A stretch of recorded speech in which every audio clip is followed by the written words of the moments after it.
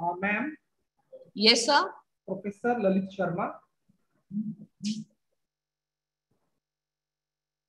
को होस्ट कीजिए इनको. Sir. Professor Lalit Sharma. Okay. Co-host करना है उनको. Yes, ma'am. Yeah, just a second.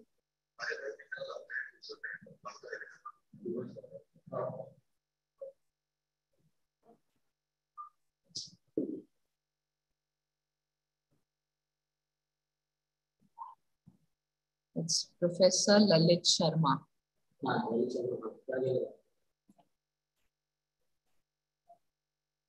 Sir, I have made him the co-host now.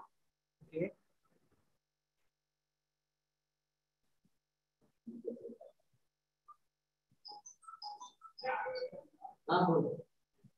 बोलना सर. हाँ.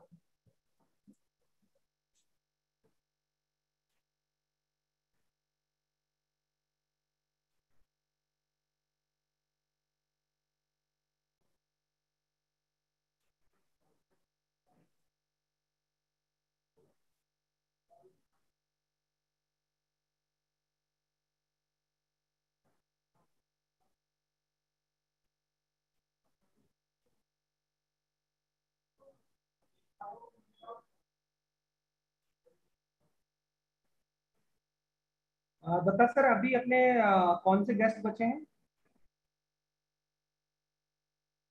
Praveen, sir. Yes, ma'am. I am unable to do that. The YouTube wala thing, when I open it, Okay. then there is a video which says it is unable to do it. Okay, no problem, ma'am. Let it be like that only. So are we actually live? Because it's yes. We are live now. But I haven't put the streaming URL. Maybe because you are already with the same mail na, on your system.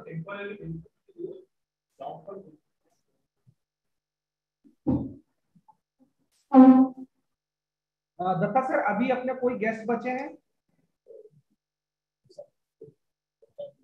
Sir, हाँ बोलिए. आदिल सुमारी वाला sir आने वाले, join हो गए अभी. हाँ तो सर सुनिए ना, पंडागड़े सर, आप वेटिंग लिस्ट चेक करते रहिए.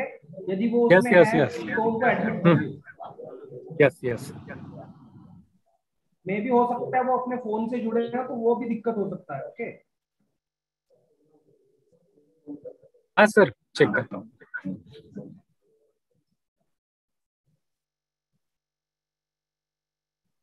So just tell me when to begin. Yes, ma'am. Just we are waiting, only one guest is remaining. Once they join, then we will start. Okay.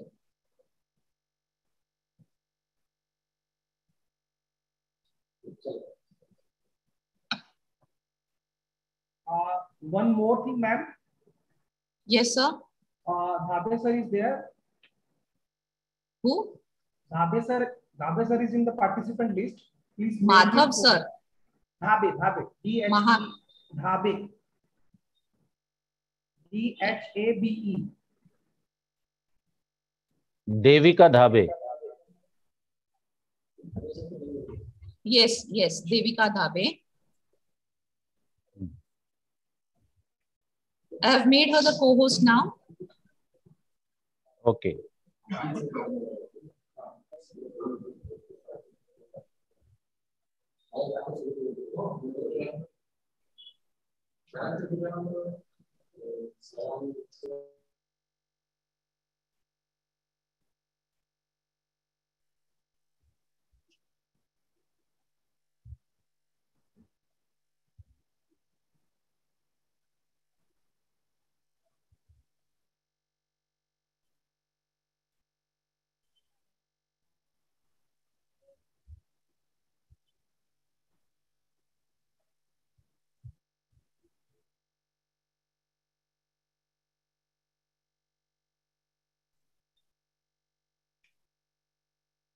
Good morning, participants. We are waiting for our chief guest.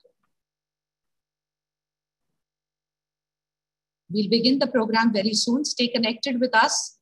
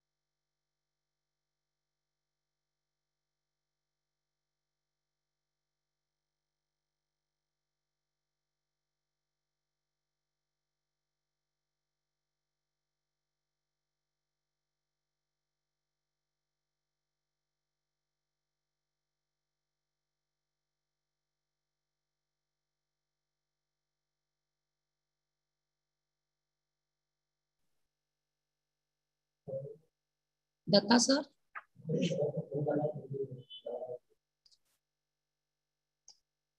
Has Mr. Sumariwala joined us?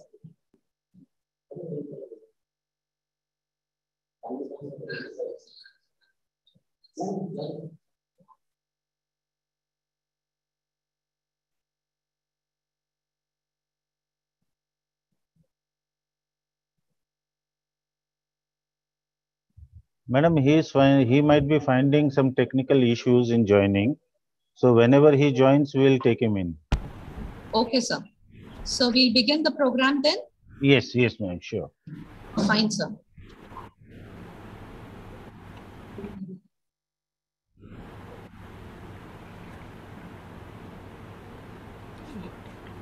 Good morning and welcome to this virtual platform on this wonderful day.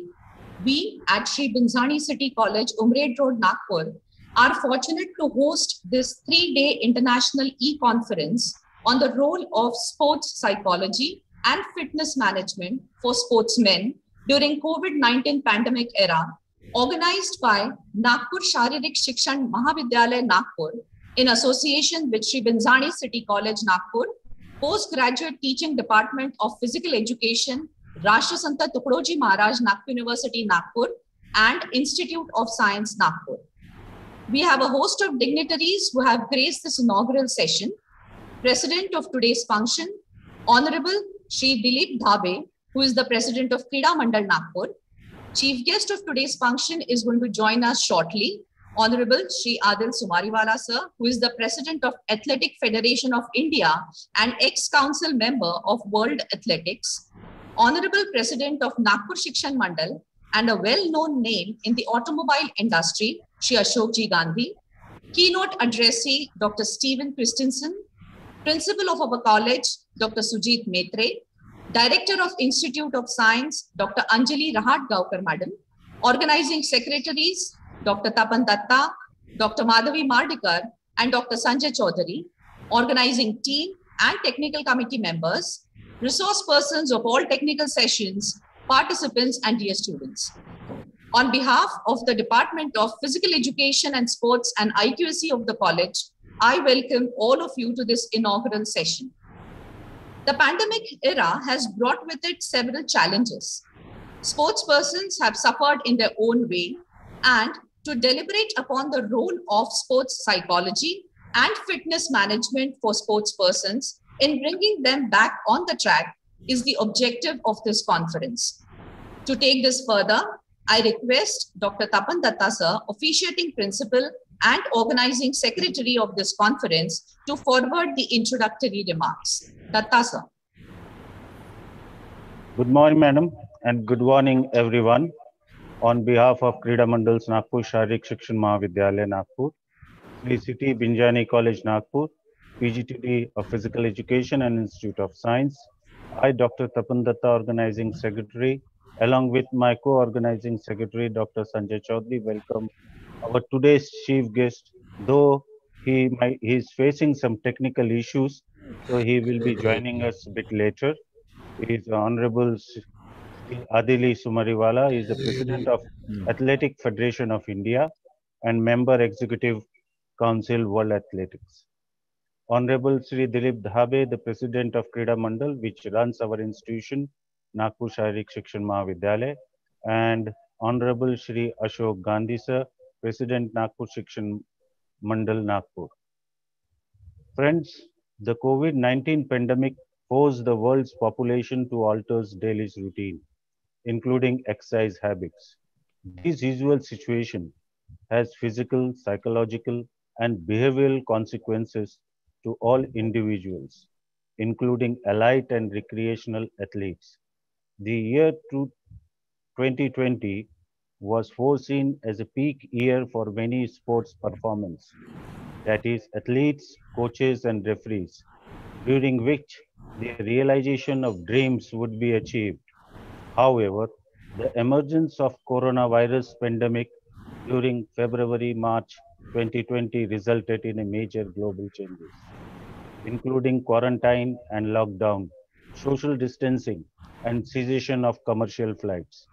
Naturally, This has a considerable effect on the world of sports, as athletes could not train or compete, as well as travel to international meets.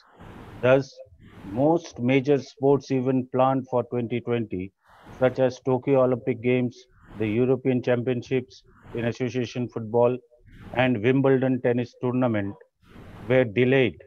Athletes were faced with considerable modifications of their lifestyle and routines, interpersonal relationships, financial status, as well as with the loss of aspiration and self fulfillment.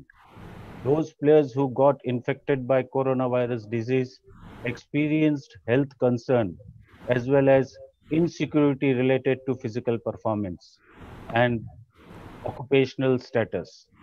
Other sports performers, such as coaches and referees, were also experienced meaningful changes to their sports engagement and career trajectories, feeling less publicity essential than they were used to. Reframing the coronavirus experience within the various contexts of sports performers' career is imperative to enable the sports community to effectively respond and cope with the new demanding situations. While many sports performers were negatively affected by these situations, others might have perceived a rather positively. For example, injured athletes have more time to recover, and inexperienced Olympians had time to improve their skills.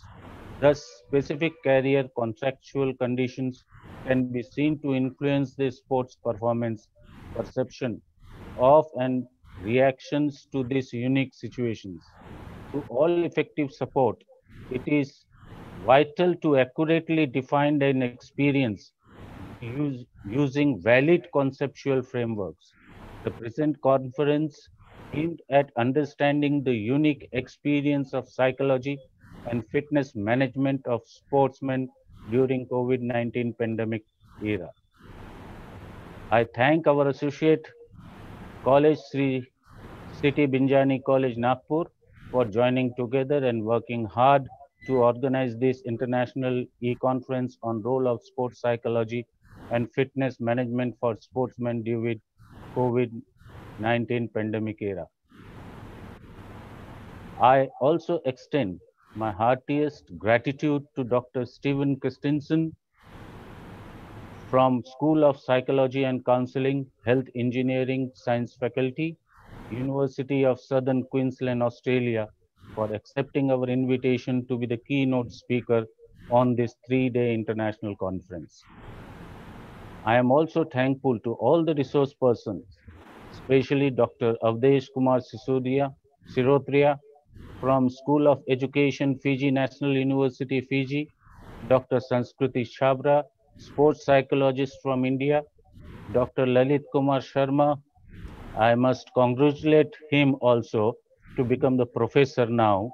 And now he is Dr. Professor Lalit Sharma from Indira Gandhi Institute of Physical Education and Sports Sciences, New Delhi, Dr. Deepak Dogra from Banaras Hindu University, Varanasi, and Dr. Binayak Kumar Dubey, also from Banaras Hindu University, Varanasi, who will be delivering their lectures during these 3 days of scientific session. I am also thankful to all eminent personalities from the field of physical education and sports who had accepted our invitation to be the chairperson of our various technical sessions, including scheduled during this 3 days international conference. Friends, before I conclude, I will be failing my duty if I won't thank all the people who are helping us in organizing and giving us technical support to make this conference a grand success. I personally thank each and everyone for their effort. Thank you one and all. And I hope that this international e-conference will benefit each and every delegates who will be joining us and delivering their paper, and those who have joined us only as a delegate, they will be also enriched with the knowledge of how to cope up with this pandemic phase when we are not allowed to go out, how we can deal with our sportsmen, so then they can maintain and uplift their sports performance. Once again, thank you one and all. Thank you so much, sir. Our guest of honor today is the president of Nagpur Shikshan Mandal and our guiding spirit, Honorable Shri Ashokji Gandhi. An engineer by profession and a business tycoon by achievement, Shri Gandhi has been truly inspirational for all of us. I humbly request Gandhi sir to bless us and guide us on this occasion. Thanks. A warm good morning to one and all. I am glad to know that Nagpur Shikshan Mandal's Shri Binzani City College, Nagpur, in association with Nagpur Sharirik Shikshan Mahavidyalaya, PGTD of Physical Education and Institute of Science, Nagpur, is organizing 3 days international virtual conference on a very relevant topic of sports psychology and fitness management for sports person during ongoing COVID pandemic. It is indeed a great moment for all sports person and sports researchers to listen to thoughts of Olympian and chief guest of today's inaugural function, Honorable Shri Adil Somariwala. Resource person Shri Lalit Sharma from New Delhi, Miss Sanskriti Chhabra, who is a sports psychologist, and our very own Honorable Shri Dilip Dhabe, President of Krida Mandal, Nagpur. The situation of pandemic has affected the mankind in general and sports person in particular. The sports persons have faced dual challenge of physical fitness due to closure of practices like space, halls, gyms, grounds, and also the fear of unknown on account of scheduled tournaments, livelihoods, opportunities, safety of near and dear ones, and so on. Keeping the body toned for competition and mind focused for performance was a difficult task during lockdown. Situation in different parts of the world was different, and so were the methods to keep the impact of pandemic minimum. On one side, world realized the importance of yoga and meditation in maintaining mental health. On other side, world has seen importance of green and lean lifestyles. Friends, our sports people have given their services to maintain post-COVID mobilization in hospitals, and they have given their services for micro exercises to the patients. When the things get tough, the tough gets going, and the same is expectation from sports persons. The countries also need them a strong pillar to help our society and support mankind. In the words of Dan Gable, the gold medals are not really made of gold. They are made of sweet determination and a heart to find alloy called guts. Sports psychology helps in building these guts. as I wish a fruitful deliberation, exhibition of contrasting viewpoints, and a meaningful conclusion over these 3 days conference. I also understand that our sports persons have great potential to influence people, and they need to be torch bearers for that is called sportsman spirit. My message to all sports person, coaches, sports administrators is same as Mark Victor Hassan has quoted, don't wait till everything is just right. It will be never be perfect.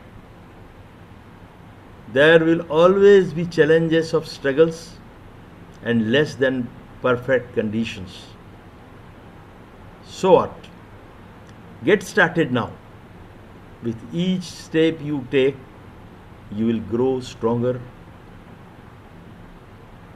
more and more skilled, more and more self-confident, and more and more successful. Stay fit, stay motivated. Thank you. Thank you so much, sir, for your blessings. We have with us Honorable Shri Dilip Dabe, sir, President of today's function and President of Krida Mandal Nagpur, which runs the Nagpur Sharirik Shikshan Mahavidyalaya Nagpur. He has done his BE in Mechanical Engineering from VNIT Nagpur and MMS from Jamnalal Bajaj Institute of Management Studies. He has an illustrious career in international business and has visited over 40 countries. We are fortunate to have you, sir, as our chief guest. I request, as our president today, I request Shri Dilip Dabe, sir, to deliver the presidential address and share his valuable thoughts with us. Shri Dilip Dabe, sir. Good morning, distinguished guests, ladies and gentlemen. I will try to keep it short so that we can start the main subject soon. It is indeed my honor and privilege to be the president of the inaugural function of this 3-day international conference on role of sports psychology and fitness management for sportsmen during COVID-19 pandemic. Let me first thank Shri Adil Sumeriwala, who I hope will be joining soon. He is himself an Olympian and president of Athletic Federation of India, to accept our invitation to be the chief guest of this today's inaugural function. He accepted our invitation at a very short notice, and Dr. Subhash Chaudhary, who was also supposed to join, our Vice Chancellor, he was busy with NAC peer team visit, it seems, with Nagpur University. So thank you, Mr. Sumeriwala, for accepting. And I also would like to extend my gratitude to Sri A.K. Gandhi, President of Nagpur Shikshan Mandal, Dr. Dhanraj Mane, the Director of Higher and Technical Education, Pune, who are the chief patrons of this conference. Also extend my heartfelt thanks, and we are lucky to have you, sir, Dr. Stephen Christensen, Lecturer Psychology from University of Southern Queensland, Australia, for accepting our invitation to be the keynote speaker. I would also take a moment to recognize the contribution of our organizing secretaries, Dr. Tapan Datta, who is the principal of our college, Dr. Sanjay Chaudhary, who is Director of Sports, Shri Binzani City College, Dr. Madhuri Mardikar, in charge head of PGTD Physical Education, RTM Nagpur, for their tireless efforts for last many months, I would say, in organizing such a wonderful conference and thoughtful conference, which will of course be very useful to all the people concerned. Friends, as you know, everybody in the sports community is feeling the impact of COVID-19. Events and competitive seasons at all sports level are either getting cancelled or delayed, and training facilities are closed. The virus is known to mutate, and new mutations are coming every day, and we don't know. It may take several months, potentially years, before the complete normalcy returns. So till then, we will have to live with this virus and find ways and means of how to live with the virus and how to continue our normal life side by side. All athletes, coaches, parents, sports stakeholders are scrambling to develop a contingency plan for these things. With limited live events to cover, media sources are also focusing on coronavirus pandemic, which is further aggravating everybody's concern. Fortunately, mental performance and mental health practitioners and organizations are helping to mitigate this effect of this extremely fluid situation through online support to some extent. Therefore, I feel the topic taken for today's conference will definitely benefit all the physical educationists, sports managers, administrators, etc., etc. To cut it short, I would like to end my speech with by giving the best wishes for successful conduct of the conference. Wish you all the best. Thank you. Thank you so much, sir, for your wishes. With this, we come to the end of the first part and start with our keynote address. Our keynote addressee is Dr. Stephen Christensen. Dr. Christensen is a registered psychologist, a registered teacher, and a member of the Australian Psychological Society, and is also a member of APS College of Sports and Exercise Psychologists. He has been a faculty member in the School of Psychology and Counseling at the University of Southern Queensland since 1995. His research focuses on examining counseling consultations to strengthen practitioner training, supervision, and effectiveness. He has been collaborating with Indian sports psychologists and sports scientists since 1999. Sir, we are really privileged to have you amongst us today. I humbly request Dr. Christensen to deliver the keynote address. Doctor. Thank you very much.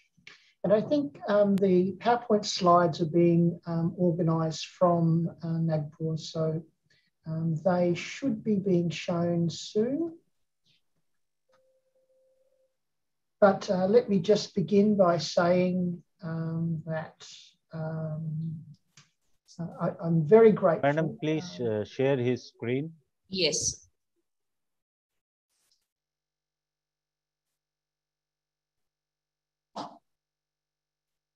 Is this visible, sir?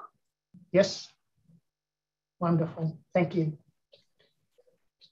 Shri Gandhi, Shri Dahab, Dr. Tapan Dutta, and members of the organising committee, faculty, staff, conference participants, and conference presenters.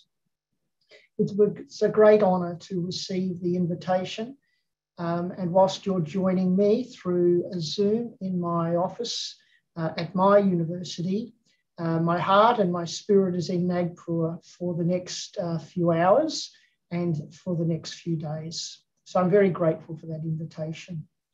I'd like to begin not with my title, but with two wonderful images from the Tokyo Olympics. Everyone in the room knows the wonderful successes of the Indian men's hockey team, securing the bronze medal by beating Germany in the third-fourth playoff. And it's a wonderful, wonderful achievement. But no one should ever forget these terrific accomplishments of the women's team led by Rani Rampal, of course. Couple of years ago, they struggled so hard to qualify and, of course, to beat Australia and then go on to lose very narrowly to Great Britain in the bronze medal playoff is a great credit to not just Indian sport and Indian hockey, but really the resilience of athletes throughout India in the COVID era. I wonder if I could go to the next slide, please.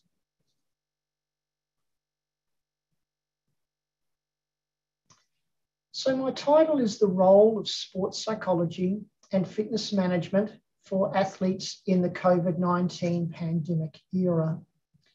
And what I'd like to do in the presentation is to look to complement the other resource speakers in talking about this general topic.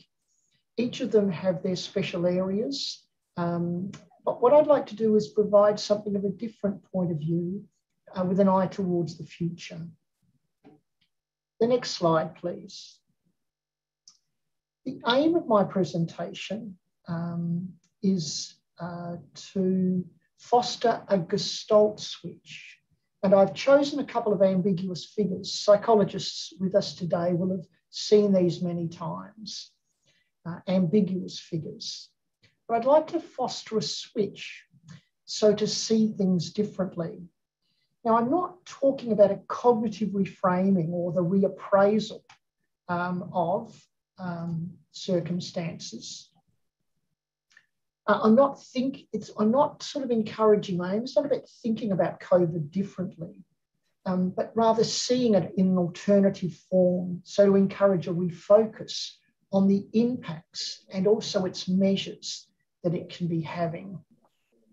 Dr. Stephen, I'm very sorry to disturb you. Can you just increase the volume, please? Yes. Look, I'll speak up. I will. Yes. Thank you so much, sir. Please continue, sir. So I'm aimed for a cognitive switch, a perceptual change in how we see the world. It's not going to change how the world is, but it might allow us to refocus towards the impacts of COVID and its measures, rather than simply continuing to be concerned about the alarm bells. Could you share the next slide, please? So again, it's another ambiguous figure. And I want to encourage people to refocus perhaps their sights, not their thoughts, from this infectious disease to the potential impacts that the pandemic can have on sport, physical education, recreation, and also exercise. Next slide, please. But there's an important caveat that I'd just like to introduce now before moving on. I'm not an epidemiologist and I'm not a health economist. I'm not an infectious disease physician. I'm not seeking to minimise in my talk today the important role that these specialists have in combating the COVID pandemic and keeping health and public order in check. Neither am I a politician. I'm a teacher and I'm a psychologist. I'm a sports science researcher and I'm an optimist. And so I'm seeking through this particular keynote presentation to make a contribution towards helping society, but particularly aspects of sport, exercise, physical education and recreation, to move from the current disruptions and disorder that we face because of the pandemic to a position where we have more social order and more functioning. So what do we know? Well, we do know that the impact of COVID-19 is diffuse, it's enduring, it's undeniable. It impacts upon families, it impacts upon individuals, and it impacts upon communities. We know that the pandemic is not confined to state or to national borders, to politics, to race, to religion. It's a global concern. We also know that the uncertainty that it's caused is destabilizing, and that uncertainty doesn't easily go away. It might be diminished for a short period of time as the virus subsides, but it resurfaces or revisits again individuals and families and communities as another variant presents itself and new challenges present itself. What we also know is that the complexity of the situation for politicians and the way that it's covered by the media has the potential to create some indifference towards it among people in India, but also in Australia, as they listen to, on some occasions, conflicting and the tug of war of different messages about what to do or how to avoid or how to act in terms of protecting their own and their family's safety. So what we do know is there's this, there is key medical health advice, but there's a complex arrangement, a contested domain or terrain, tensions and tug of war that makes managing it more challenging. Could I have the next slide, please? What we don't know is the longer term impacts. And if we were to unpack that a little, we don't really know whether today, what is it about today? What's learned about today or this week or this month? What currency or relevance might that have tomorrow or in a week from tomorrow or a month from tomorrow? Now, why is that important for us in this conference? Well, there's a sense that perhaps the voice, the impact is strong, but the voice, the ability to convey a message around sport, around physical education, around recreation, and also about exercise has been diminished a little bit because of the uncertainty and because of this strong dominance of, importantly, health-focused messages, but other messages that are conveyed through both the formal and also social media. Now, why is this a concern and why does it relate to what we don't know? Well, we're not sure if this will be the first Olympics in a very long time that is ephemeral. That is, it's the results and the impact and the influence is a little bit like mist or like fog. And that with sunshine or with the arrangement of a small amount of time, that impact, that Olympic success evaporates or it's lost from public consciousness. The fear a little bit that shapes some of the things that I'll talk about next is that the legacy of Rani, the legacy of the Olympic men's team of Manpreet and the other great representatives at the Paralympics and the Olympic Games from India, that their legacy in the future might be more short-lived than those who have gone before. Could I have the next slide, please? What can we anticipate? Well, we can anticipate that the talk, public, but also private, will be more continue to be focused on the immediacy of things, what we need to do right now, how we need to organise and reorganise things at the moment for the present circumstances. And we can anticipate a continuation of the uncertainty in thoughts, in behaviours, in emotions and in actions. And of course, we can anticipate that there will be more mixed opinions about the way forward. It's a particular debate in Australia at the moment as the federal government and the state governments are at loggerheads a little bit about what to do with the current Delta strain and how to move society forward. The reason I've mentioned these things is because of the potential of a myopic or short-term vision.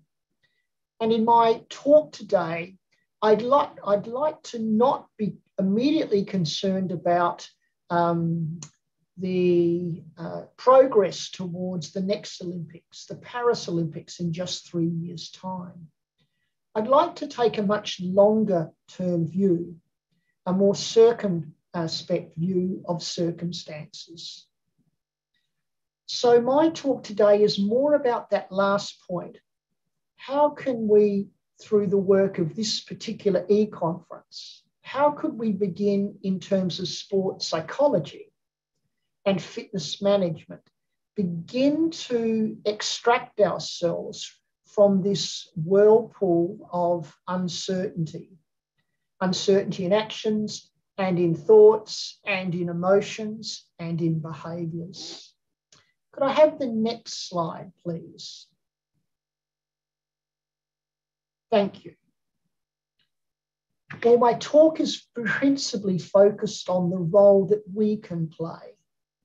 And I'd like to use the talk to encourage perhaps a gestalt switch, a switch in vision, of course, like my ambiguous figures, the old lady and the young lady have shown earlier. But perhaps the beginnings of a switch from experiencing uncertainty as debilitating, as something that's stifling and stopping us from moving forward, and offering or proposing that we could begin to see uncertainty as somewhat facilitating.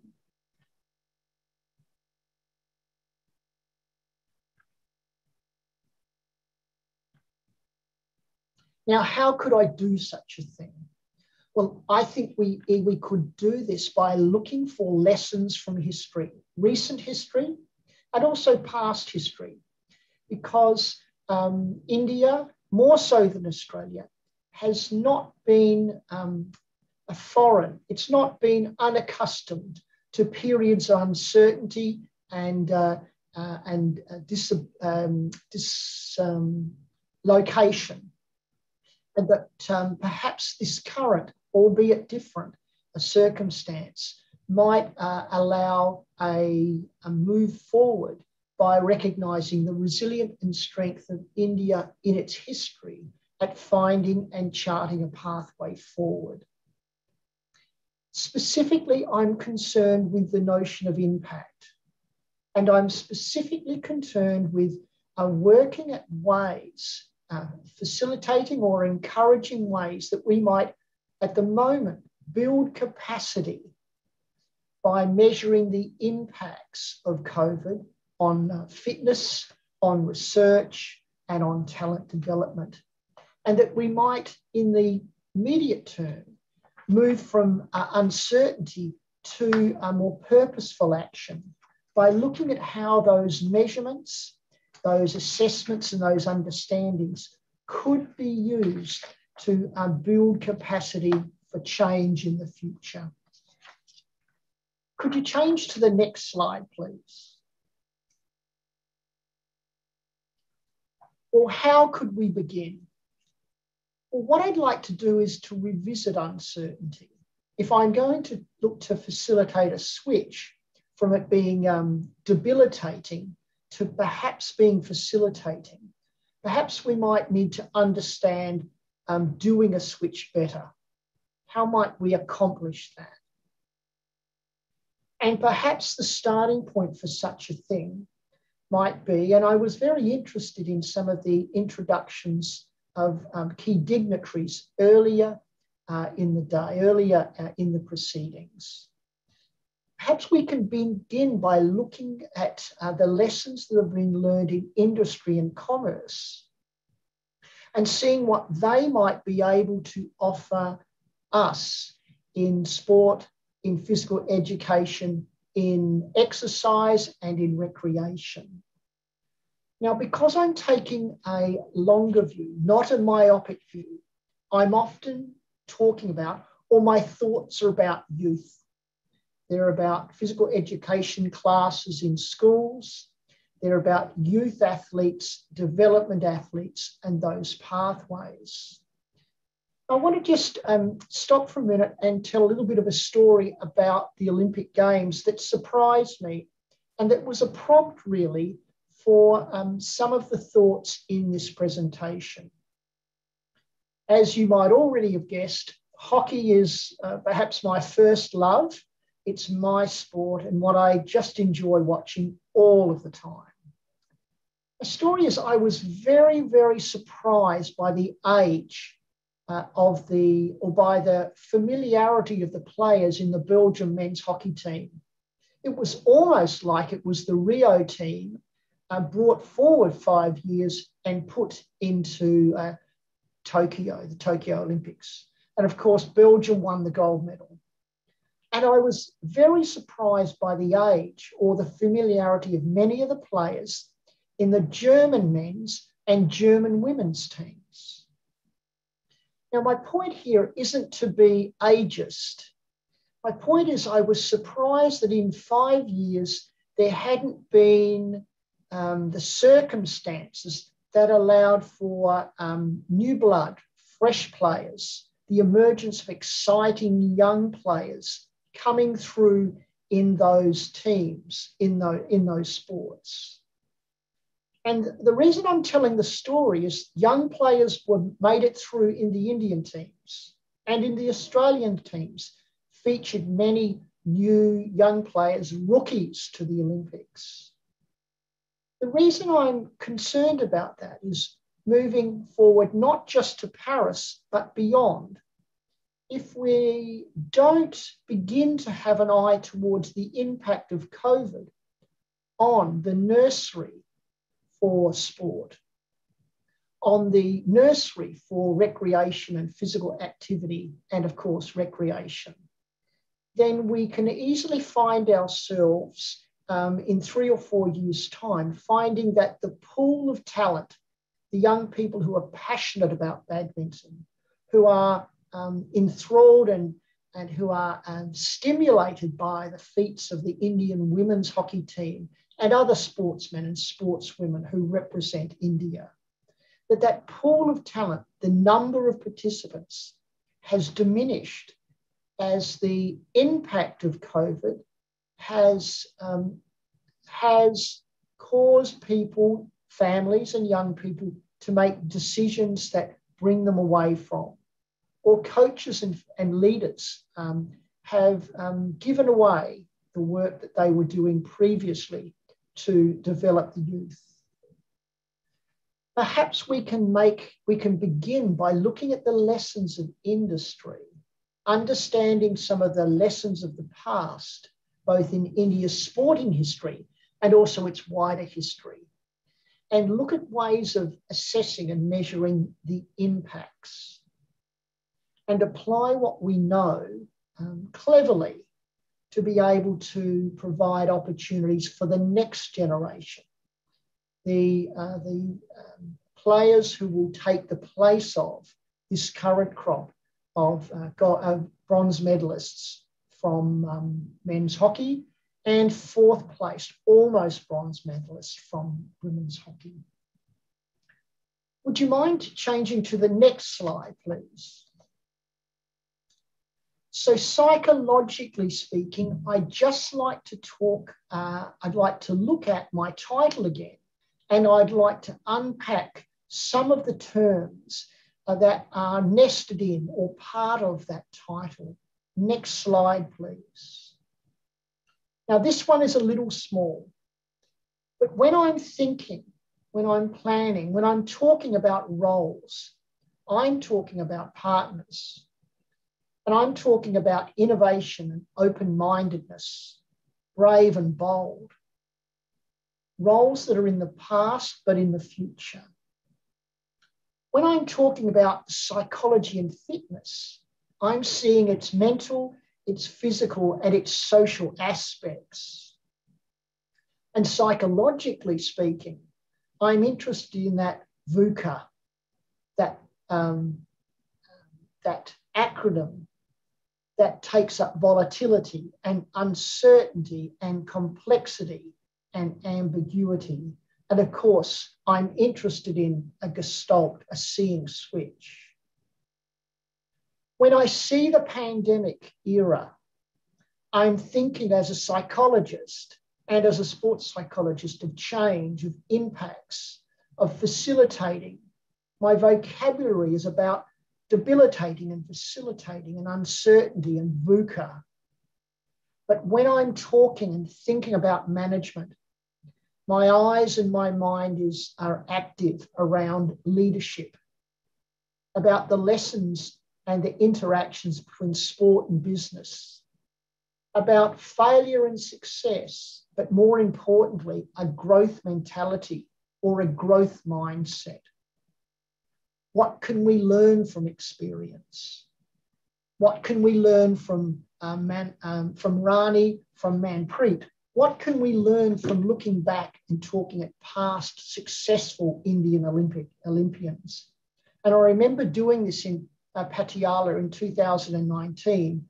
I'd met Talak Sandhu, who was a basketballer in Moscow in 1980 during the conference. And then after the conference dinner, we spent a lot of time talking about that Olympics and his experience since. Sitting and talking gave me a lesson, a tutorial that I am so grateful for.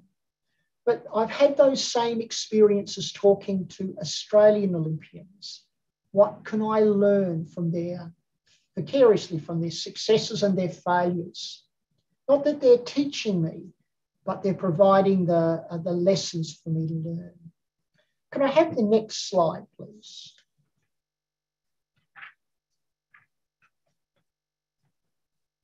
So there are 3 topics I'd like to pursue, and my little friend here is providing me with inspiration and motivation to pursue these. Firstly, what are some lessons from business? How can we look at the impact of, in the first instance, physical activity in schools, and in the second instance, the relationship between research in universities and the work of practitioners in the field, coaches and fitness leaders and recreation leaders. And the last of those is really a quiet call to arms, perhaps, and it's almost my take-home message.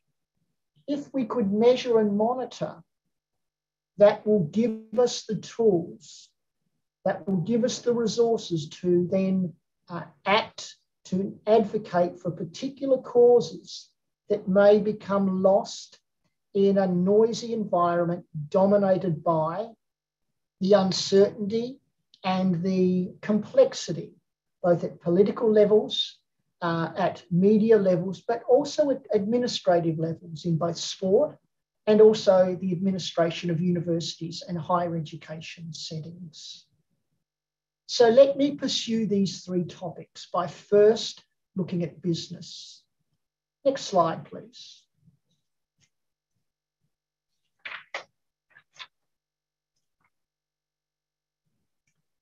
Now, I'll read from my script here, so if I don't continue to make eye contact with you, please excuse me. In the business world, 2 questions keep being asked and keep being answered. And my friends in business and management schools here remind me of that all the time. I suspect the same is true in India. The first is, why do companies succeed? And the second is the other side of that same coin. Why do companies fail? Now, the reason that this research is so prevalent is because the answer is not clear-cut, which means, and I say with a large smile, one of the findings of all of these management and business research papers are more research needs to be done. But ironically, answers to the question, how have companies or some companies not only survived, but have thrived under conditions or environments of volatility and uncertainty and complexity and ambiguity, the VUCA environment is much easier to deal with. Now, the lessons for business. The lessons for business from these sorts of studies, or studies of companies who have thrived under adversity, happens to be quite simple. Companies do not fail because of what the world does to them, or because the world has changed in some way or other. Rather, research into companies that have been successful in VUCA environments has found that first and foremost, it's what they do to themselves that causes a company or an industry or a group to fail. They fail to learn from themselves, and they fail to place and to fit their place, to find their place in new and dynamic and changing circumstances. Now, what might be relevant about this in terms of COVID? Well, as a psychologist, uncertainty may lead us in our circumstances to use heuristics or familiar practices that we've used, that we've trusted and have worked for us in the past, but which are neither relevant nor appropriate for the current circumstances. It might mean the relevance for this conference from business. It might mean that leaders in sport and in physical education, in exercise and recreation, may be reluctant to work differently or think or act or behave differently because the circumstances of the past have been successfully accomplished or achieved through familiar devices and resources. What we might learn from business that may help us avoid the painful errors or the poor decisions of the past in sports psychology and fitness management in the near future. Now, if I could have the next slide, please. I'll just go to the next one and come back to that one.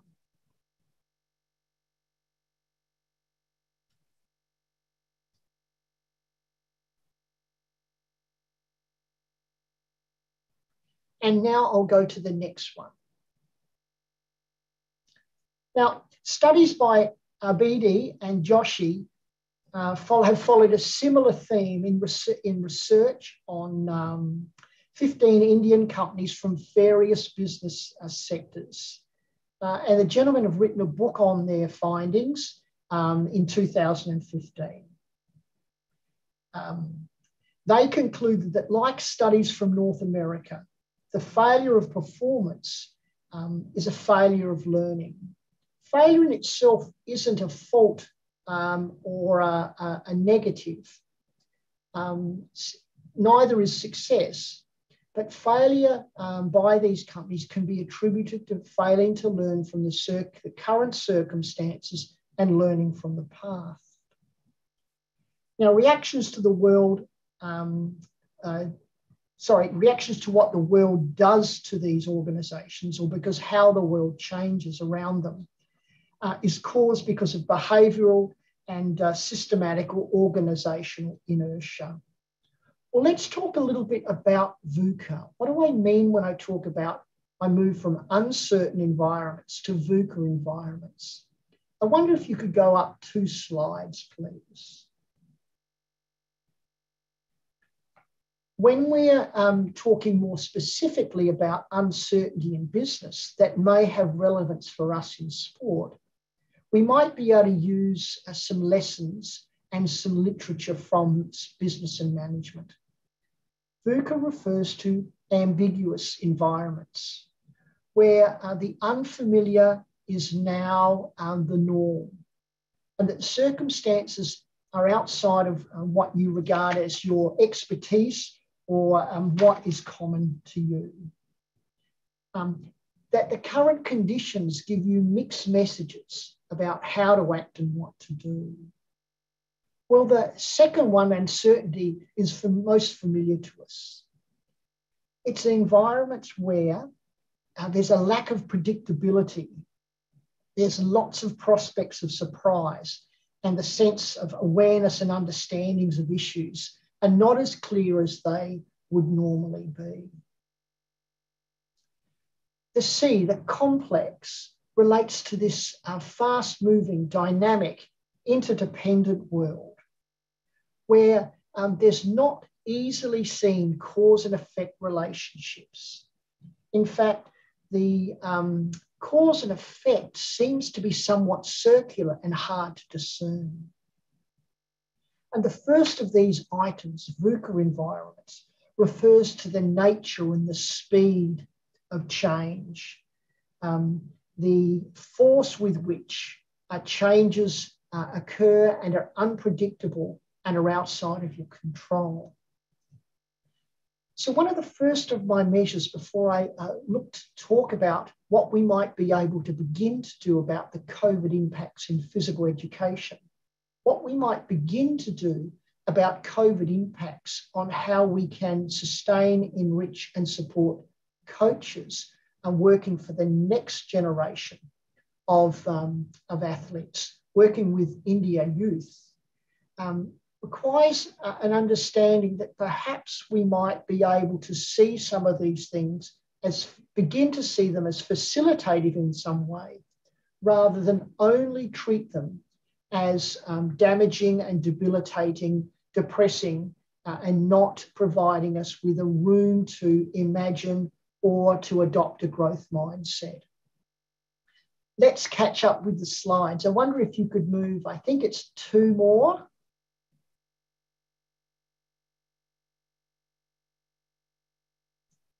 So let's just bring lessons from business to a bit of a close. The deeper meaning and deeper relevance of VUCA often relates to how people view the conditions under which they make decisions and solve problems.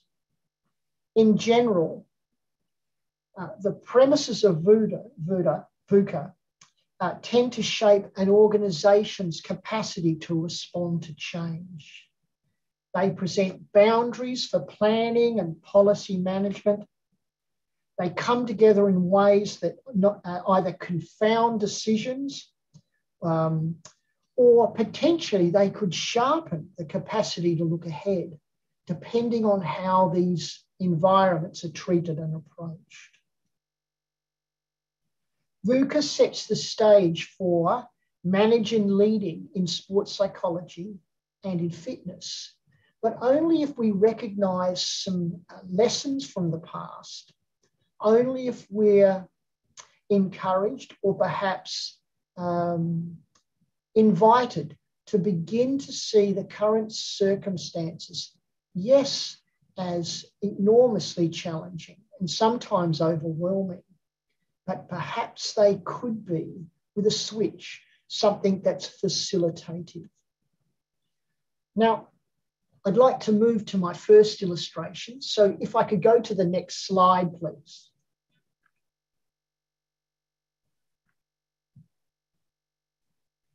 Now, my first illustration concerns COVID's impact on youth participating in sports, physical education and recreation, which I feel is now at something of a grave urgency for us to consider.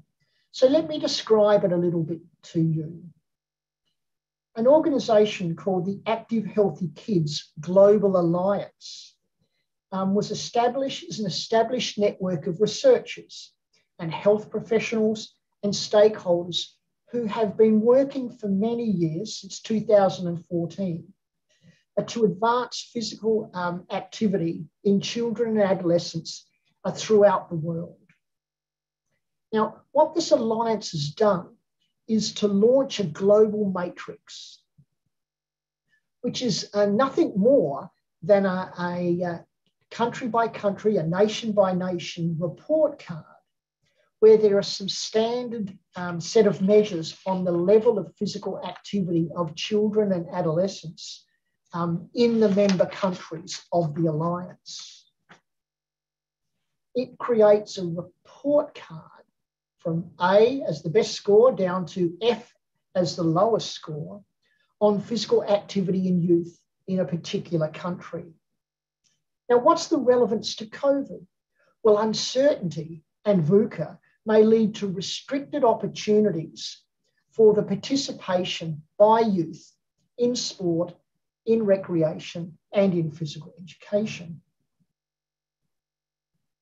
Now, COVID concerns, of course, by practitioners, but also by administrators, may inadvertently foster a limited participation, a difficulty in being participating in these ventures and these activities for youth.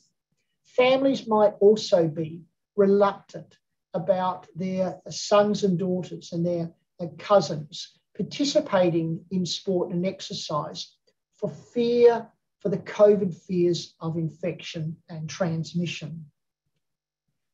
Now, the concern is the downstream effects of this, the downstream effects of limiting and lacking, diminishing participation in physical activity in youth. There are obvious health benefits from being active, and there will be, not immediately, but in long term, health decrements by young people not growing up with physical activity as a habit, as a regular routine habit, rather than being seen as something that is overly cautious to be about. Now, what the report card does, it allows a vehicle to increase awareness about how member countries are providing access to physical education and physical activity. The topics or the indicators have increased over the years, and they're scored internally by each country. But then the findings are distributed, the graded findings, the report cards are distributed internationally. So I'm wondering if we can look at the next slide, please. So here's a short summary of the report cards from the Alliance in each year from 2014 to 2020. Now, last year's report card has been postponed, but what initially started as 15 countries using a set of common indicators or criteria and an auditing panel to assist, to provide a report card on how youth are physically active. They've gone from 15 countries to 60 countries in 6 years. It's gone from 135 assessments to now over 490, over 500 assessments. Now the report is due, report card 4 is due to be released this year, and it's expected to include 60 countries. Now India joined in 2016 and has continued to participate in the Alliance. I'm hoping everyone can see, those who, like me, have a passion for physical education as well as sport, that if we can collect information on physical activity, then what we have is a set of resources, set of information that we can use to shape policy.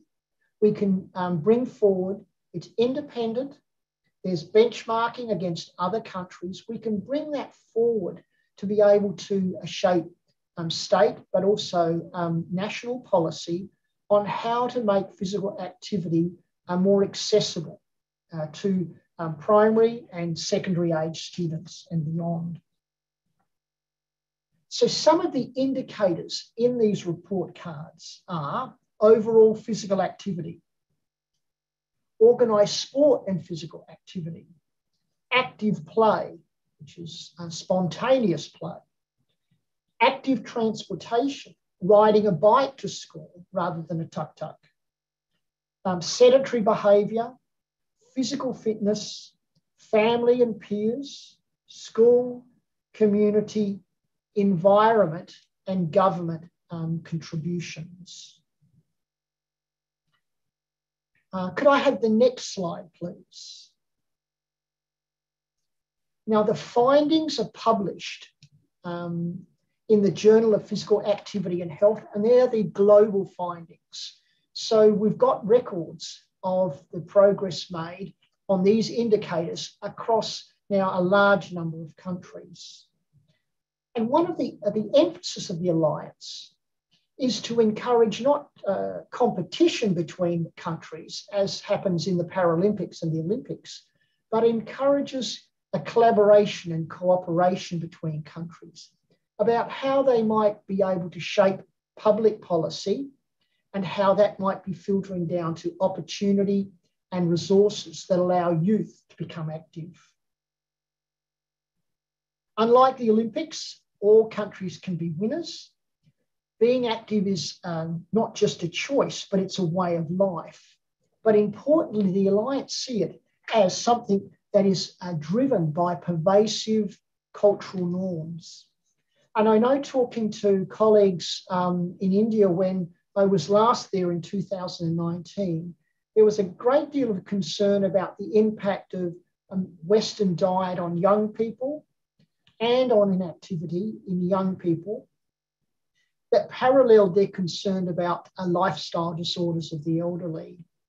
And there were steps being taken at the time to try and do something about that had strong support from the Indian government. Well, what's my point? We may suspect that the impact of COVID is having on physical education and sport.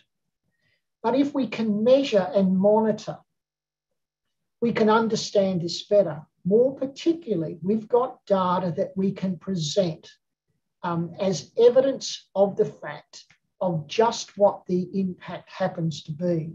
It's reliable data. It's benchmarked against other countries. We can see the change over time from where India was, where Australia was in 2016 to where we currently are. And we could begin to be able to put things into place, make the changes at the policy and procedure level, at state government and national government level, at local level, that encourages greater activity. If people are interested, you could go to the website and see just the vast amount of information that the Alliance is using and the thoroughness and the professionalism. Stuart Biddle is the leading exercise psychology researcher, health and exercise researcher at my institution. And Stuart is a famous, renowned researcher with a great publication record. And perhaps people who are interested, after looking at the journal or looking at the website, might contact Stuart or Jonathan Kagas, who's a PhD student from the Philippines, who's particularly interested in working on this area, both for the Philippines, but also for Australia. I wonder if I could move to my second illustration. The next slide, please.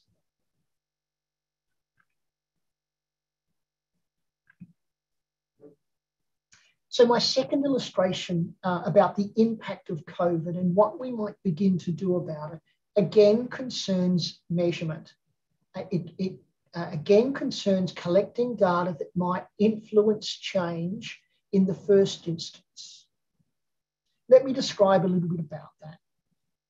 So the title of this project looks at the relevance and the application of sports science research.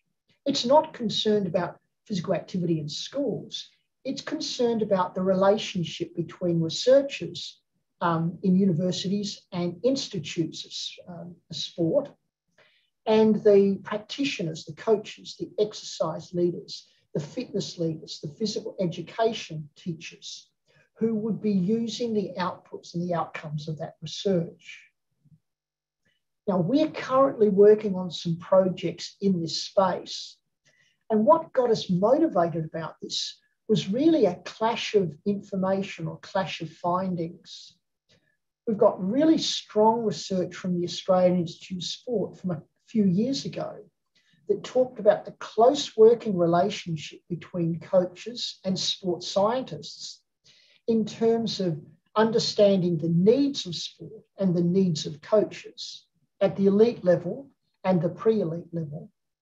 The coaches understood their needs and felt that they could communicate these really strongly and clearly with sports science researchers.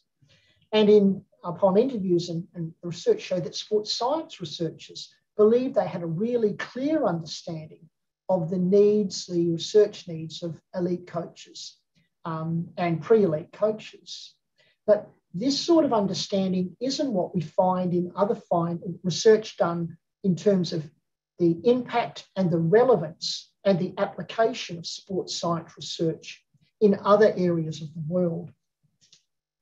Now, what's the relevance of this to COVID?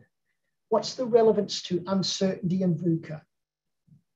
Well, it may lead to restricting of opportunities for interaction and collaboration between sports science and coaching. And the case where universities might, because of the COVID pandemic and because of the uncertainty that concerns, might squirrel away and do their research on what they think needs to be done.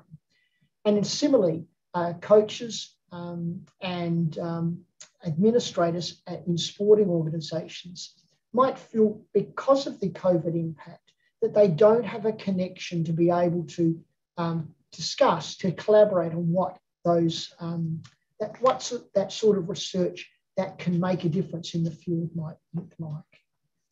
Now, the premise of this research is quite simple. In terms of sports science, coaches seek to improve athletes' performance. Sports science research is critical to helping them to do that. So the question for us, but for other researchers across the world, is, well, what's the impact of the research on coaching and teaching?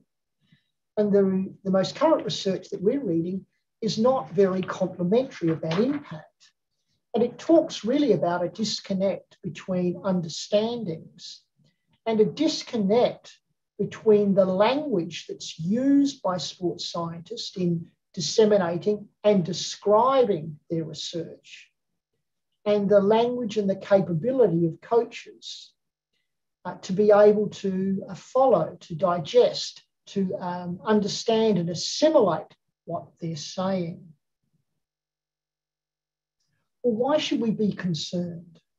Well, there's a very good chance that without some remediation, we might be not necessarily in Australia, but we might be reproducing the mistakes of the past and throwing our hands up in the air saying, well, the challenges of working closer with coaches and therefore impacting on performance of athletes from beyond Paris 2024 may be too difficult or become intractable. Could I have the next slide, please? Said more boldly, we may be losing youth from sport because of the impact of COVID on participation. But we also may be losing coaches, experienced coaches and vital coaches and physical educations and teachers. We might be losing them also from sport because the things that in the past have nourished and recharged them, that help them train and prepare the next Manpreet Singh or Rani Rampal and others, really are not there to provide them with that impetus to keep going. Of course, you will guess our orientation is toward Brisbane, the Olympic Games in my home city in 2032. So we're looking to play a long game. We're looking for the long view on things. And we're concerned about how we might have an impact or an influence on the future performances of athletes. And we believe the way we might be able to do that is by impacting on the quality of the research. And we believe, our research at the moment that we're looking into, we believe that we might be able to do that better if our studies connect and invite practitioners, sporting organisations, coaches, exercise leaders, others in that practitioner space. Invite them to become partners in the research. That's where we'd like to be in a short time, a couple of years' time. That is, those people become partners not in just disseminating the knowledge utilisation side of sports science research, but we want them as partners in the knowledge generation aspect or stages of sports science research. Why? Because we believe, looking at the work that was done in Australia a couple of years ago by John Williams at the Australian Institute of Sport, we believe we can have the same sort of a relationship if we reach out and build partnerships with practitioners, rather than do what appears to be occurring in some research centres and some universities, where sports science happens independent of the needs and the interests of sporting organisations and the users of that research. Our reasoning is that the research with impact and application conducted in the next couple of years has the potential to influence the actions of people in sporting organisations, schools and sporting clubs, the coaches and the practitioners who recruit and introduce and train the next generation of Olympians.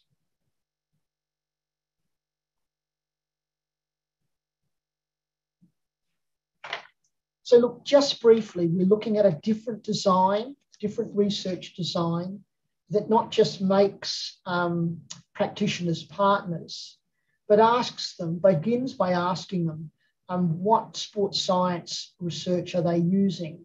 What would they like to use?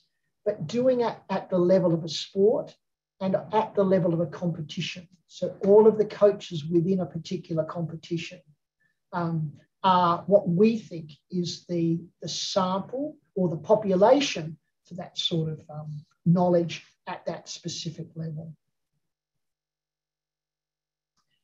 A couple of things about this before we move on. We don't hold an a priori position on the outcomes that we want to see. We'll let the data tell us those outcomes. We don't have that already in mind.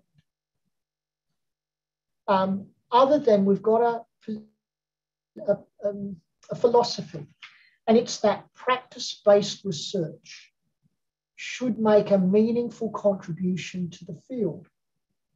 It should make a contribution to sport, to physical education and exercise. Yet that's only possible if the outcomes of research are palatable, understandable, palatable and digestible by the practice-based audiences that the work is intended for. That work was never intended just to be left into journals, only to be the source of the next study. It was always intended to be used at the level of practitioners. So we feel that if we invite people to help us to identify and solve problems, to become partners in the research, to help design, to implement and disseminate those processes of research, then we can improve the impact of sports science research. And the questions of its relevance and the questions of its application are a little bit like ghee in a warm pan. Those things become liquid and they dissolve. All going well with our studies, we should be looking to develop those partnerships. Why? To deal with the potential impacts of COVID-19 and other matters on the full potential that it can have with sports science. So how might we begin? Again, by measuring. The next slide, please. How might we begin? Well, we might begin by looking at the impact, begin by measuring and understanding what the state of affairs are, to be able to use that knowledge to be able to bring forward to change policy and to bring forward in terms of actions and advocacies. And for those who might be interested now or in the future in that area of the relevance and the application of sports science research, perhaps a place to start for learning from one another, I might be talking with myself. Andrea Lamont Mills, like Stuart Biddle, is a senior researcher in our university. She's the deputy dean, the associate dean of research in the science, engineering, and health faculty. So she might be a candidate who you could talk about if there was interest in that some more. So the next slide, please. So how might I begin to close my talk? Perhaps by using or by revisiting that famous quote from Kurt Lewin. There's nothing more practical than a good theory. And perhaps I can begin to close my presentation today by drawing upon a theory that might help bring these things together and provide a stepping stone for the presentations by other resource people today and in the days ahead. Next slide, please.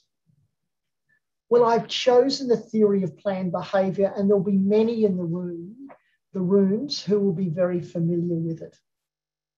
I'm not particularly interested in asking or inviting you to change some action or behaviour, but I'm hoping talking about COVID, by talking about uncertainty, by talking about the VUCA environments, by encouraging a switch, by encouraging not debilitating, but a facilitating look at things, I might begin to shape some of the intentions that you might have for dealing with impact, not by changing things, but by measuring and by assessing and collecting data on the impact specifically, so we could use that for change.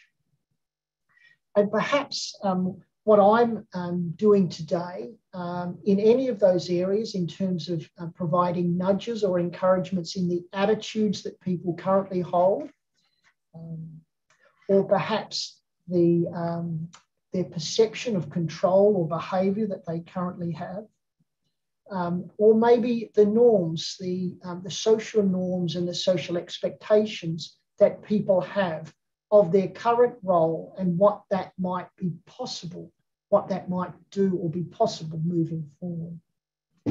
Perhaps my talk today and some ideas shared might contribute in any of one of those spaces, and therefore foster perhaps something in terms of intentions for different ways of thinking or seeing or behaving. So I'm hoping to somehow have set a scene for the other resource people to be able to contribute these discussions around the impact of COVID. And perhaps as a part of a package together, all of the resource people can assist and guide current practitioners, instructors, administrators, and leaders about a way of moving forward in a facilitative way in the medium and long term to mitigate some of the COVID, the impacts of the COVID era, but specifically around physical education, sport, recreation. So perhaps I think that's most of my things there. Perhaps if we go to the next slide, revisiting my aim, perhaps there's been a chance to encourage a switch and that we might be able to do things that mitigate. Our role might be to begin to mitigate the impact that that COVID is having in those four domains. And the next slide, please. This is one of my favourite pictures. I'm hoping I was a reasonable teacher on one side of that slide, but this is one of our favourite pictures. Unfortunately, the backdrop is Sydney, not Brisbane. The Australian women's cricket team are in Brisbane at the moment. They're in isolation for 2 weeks because of COVID. And so is the Indian women's team. And they'll be playing a large number of games, fixtures in Queensland as a part of a test series. It won't be for the World Cup, which people may recognise just there. But I love this picture because they're 2 outstanding leaders in their sport, of course. But what's visible there is the great respect and perhaps friendship that these 2 women have for one another. It's a wonderful picture. And for cricket enthusiasts, I hope you'll be, in the next few weeks, you'll be looking at the results from here in Queensland in the test matches, the 2020s and the 1 days between Australia and India. Next slide, please.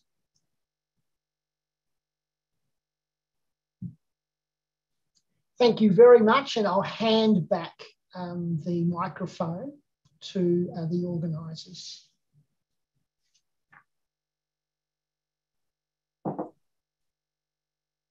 Participants, do we have any questions? Feel free to post them in the chat box. We'll take it up from there.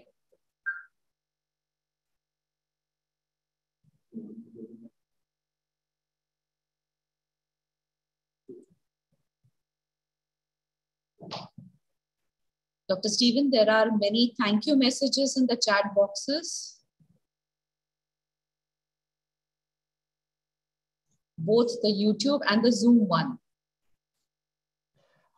If there is a couple of questions that you notice there or that you'd like to pick forward, I'd be happy to take a couple of those.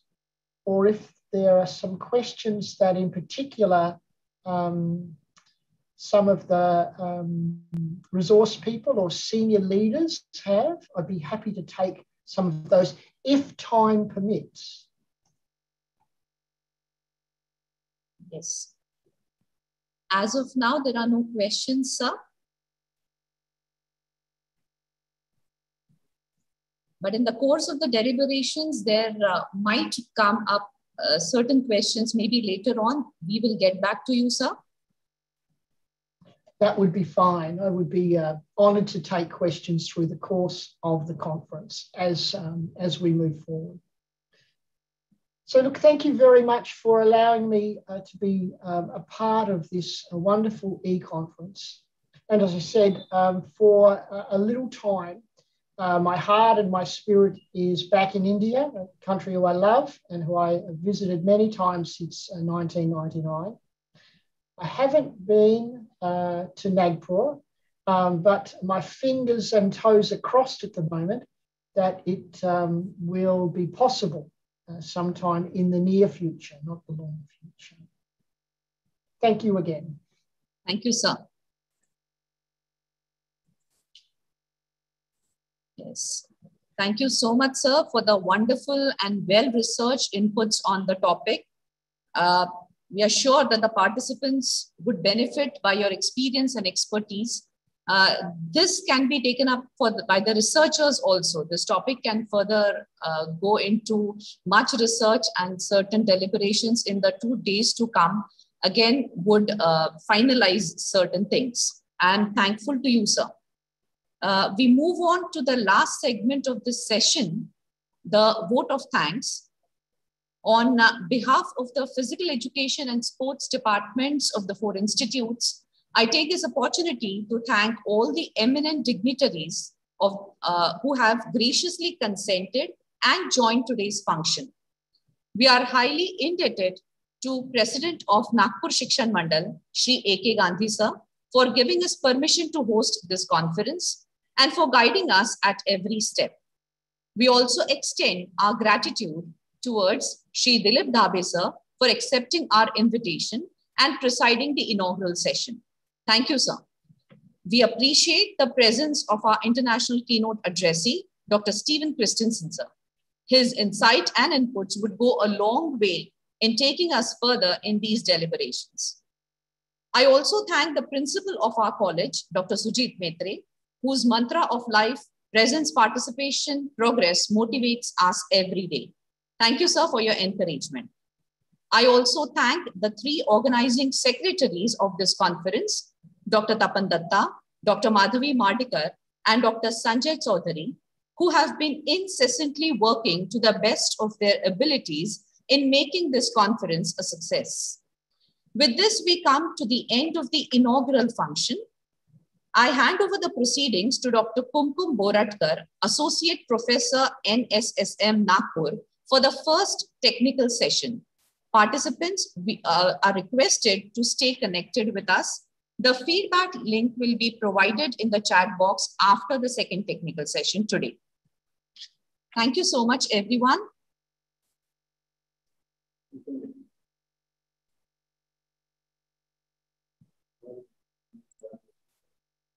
Madam, you're muted, ma'am.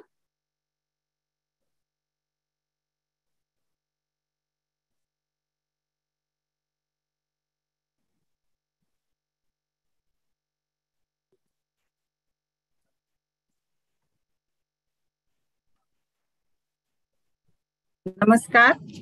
Namaskar.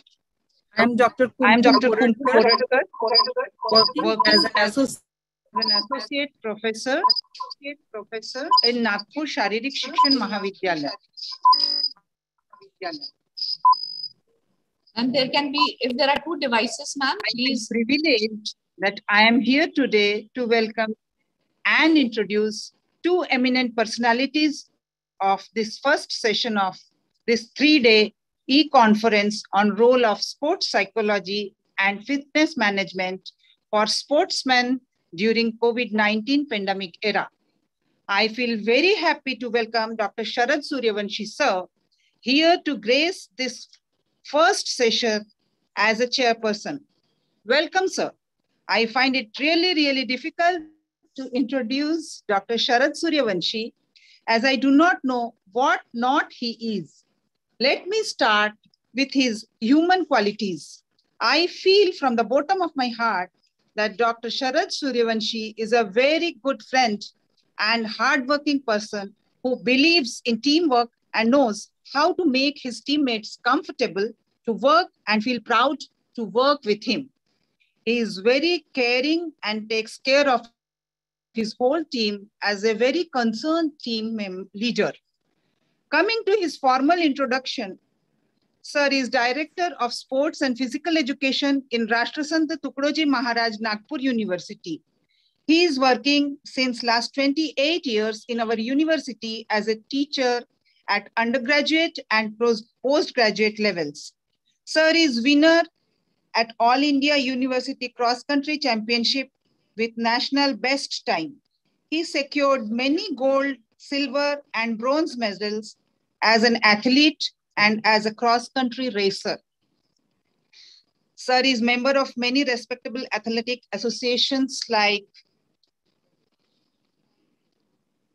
founder of some associations in Maharashtra, president of some associations, and as a secretary and a member of many associations. He is recipient of Krida Bhushan National Award 2018 by Avishkar Foundation, Goa. It is nice to mention here that he got Best Organizers Award by Khel Khiladi, Khel Sansthan Nagpur from 2011 to 2017 continuously. He is recipient of Best Teachers Award twice in 2011 and 2012. He did a hat-trick in receiving Best Athletes Award in School State Athletic Championship organized by Department of Sports, Government of Maharashtra from 1985 to 1987.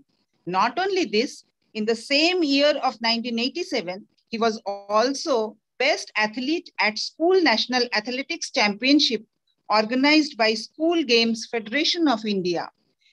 He also was Best NCC Cadet in 1985 at Combined State Annual Training Camp organized by NCC Maharashtra. He worked as a technical chief at various cross country and marathon races. The best is to be the All India Inter-University Cross Country Championship 2012. He also worked as an organizing secretary and technical officer in Asian Marathon, Asian Athletic Grand Prix Tournament, Commonwealth Youth Games, and Pune International Marathon. Welcome you, sir, once again. Now, I welcome Ms. Sanskriti Chhabra, who is our guest speaker for this first session. Sanskriti Chhabra, a former badminton player and a Delhi University gold medalist in MA Applied Psychology, is a well-known sports and exercise psychologist in India. She has specialized in sports and exercise psychology from University of Portsmouth, United Kingdom, with a distinction score. Currently, she is associated with the Gaudium School and Health and Pro Health Asia, India. She has worked with international badminton players of India and England. She worked with tennis players also. She also worked with players of golf, shooting, archery, swimming, squash, cricket, basketball, athletics, cycling, gymnastics, shooting, triathlon, and many other games. She channels her efforts to bring principles of psychology closer to sports. She facilitates the athletes in enhancing their mental toughness with an experience of using tools like NeuroTracker, Vienna testing system, Fit Lights, and Sports Vision Trainer. She has a rich exposure in conducting workshops for athletes, coaches, and parents, as she was also responsible for delivering guest lectures for sports and exercise psychology at Jesus and Mary College, University of Delhi. She is actively involved in behavioral research related to sports, and she has published her learning outcomes on her blog and through research papers. Welcome, madam. Now, I hand over this session to Dr. Suryavanshi. Please, sir.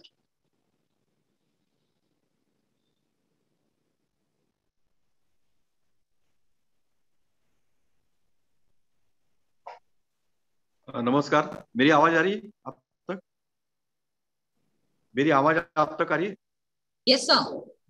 Yes, sir. Please carry on. Sir नमस्कार, आप सभी को नमस्कार। नमस्कार। सर्वप्रथम तो इस विषय को लेकर जो चर्चा सत्र हो रहा है आज शुरू यहाँ पर, उसके लिए मैं बधाई देना चाहूंगा जिन लोगों ने इसमें पार्ट लिया, इसको सब कोऑर्डिनेट किया। और संस्कृति छाबरा जी, जिनका नाम सुना था, आज पहली बार उन्हें ऑनलाइन क्यू&ए देखने को मिला है। डॉक्टर सुवर्णा भालेराव जी भी, उनको चरण स्पर्श करता हूँ। डॉक्टर तपन दत्ता जी, जो प्रिंसिपल शारीरिक शिक्षण महाविद्यालय नागपुर के, डॉक्टर मेत्रे साहब, principal एसबीसीडी college, doctor Madhavi Mardikar, पीजीडीटी की हमारी कोऑर्डिनेटर, मेरी सहकारी, और इंस्टीट्यूट ऑफ साइंस की भी sports director doctor Sanjay Chaudhary जी, डॉक्टर राजरतन दुर्गे जी, डॉक्टर कुमकुम बोरटकर जी, मेरे सहकारी, सभी प्राध्यापकगण और छात्र छात्राओं, एक अच्छा विषय लेकर नागपुर शारीरिक शिक्षण महाविद्यालय आप सभी के सहयोग से सामने आया हुआ है। कल परसों तक मैं आदिल सर से बात कर रहा था, आदिल सुमारीवाला जी, जो इनॉग्रेशन फंक्शन में आने वाले थे। कुछ कारण से वे हमारे साथ ज्वाइन नहीं हो पाए। उन्होंने शुभकामनाएं दी है और उन्होंने कहा है कि आज दिन भर में जब भी समय मिलता है वे हमारे साथ ज्वाइन हो गए। खास करके उन्होंने डॉक्टर तपन दत्ता जी को कॉन्ग्रेचुलेट कहा है कि आपने बहुत अच्छा ये ऑर्गेनाइज किया है। आज हमने जो विषय चुना है कि फिजिकल फिटनेस और मेंटल टफनेस के बारे में हम लोग चर्चा करने वाले हैं। जब भी ओलंपिक्स मेडल्स की बात आती है तो हमारे ध्यान में आता है कि हम ओलंपिक्स के मेडल तक पहुंचते हैं। पहले तो ऐसा था कुछ 2-4 ओलंपिक के पहले तक कि हम लोग सिर्फ जाते थे और अपना अटेंडेंस लगा के आते थे, बहुत कम होता था ऐसा। और बाद में अभी पिछले 2-3 ओलंपिक से ऐसा हो रहा है कि हम पहले 8-10 में आ रहे हैं, तो अभी हमको मेडल्स में कन्वर्ट करना है। हम लोग फाइनल्स तक पहुंचते हैं, परंतु फर्स्ट सेकंड थर्ड में आना थोड़ा सा मुश्किल हो जाता है, या कुछ और कारण बन जाते हैं। पर मुझे लगता है इन सब कारणों में सबसे महत्वपूर्ण कारण है कि हमारा फिजिकल फिटनेस और मेंटल टफनेस। और इस विषय को लेकर ही आज हम लोग हमारा जो फर्स्ट सेशन है उसमें चर्चा करने वाले हैं। संस्कृति छाबड़ा जी, जिनका नाम पूरे देश में है, कई लोग उनसे रूबरू हुए होंगे, उनका व्याख्यान आज सुनने को मिलेगा। तो मैं ज्यादा वक्त न लेते हुए संस्कृति जी को भी बेस्ट लक देना चाहूंगा कि आपका यहाँ पर अभी उद्बोधन होगा, और आयोजन समिति के सभी सदस्यों को भी कॉन्ग्रेचुलेट करता हूँ कि आपने अच्छा विषय लिया है। और खास करके हमारे जो पार्टिसिपेंट्स हैं, यहाँ जो पार्टिसिपेंट दिख रहे हैं उसमें कुछ एथलीट भी है, कुछ खिलाड़ी भी है। तो मुझे लगता है कि इस प्रकार के उद्बोधन चलते रहेंगे, सेशन होते रहेंगे, तो हमारे जो पार्टिसिपेंट्स है, एथलीट है, वे भी एजुकेटेड खास करके इस एंगल से होते रहेंगे। Thank you very much. Thank you, Dr. Suryavanshi and Dr. Kumkum, for the nice introduction. And thank you, organizing committee, for arranging a nice session for all your department and professors on a very important topic on mental health, which is often ignored. And we are coming up with so many examples after Olympics as well, when Simon Biles and other players came out with mental health. So, Siraf, when we talk about mental health, it is not only about athletes, it is also about how parents deal with it and how coaches deal with it. So, with that on note, I will, if you can see the screen. So yes, I will ma'am, please continue. Okay. I will cover the topic on how the support of parents is important to athletes during the pandemic and lockdown, specifically when every tournament got cancelled and postponed. So how the parents can support the young athletes. So in this lecture, I will be covering the impact of COVID-19 on sports, how it impacted the whole sports community, the parental support strategies for the young athletes, and some major tips for all the parents and athletes watching this session.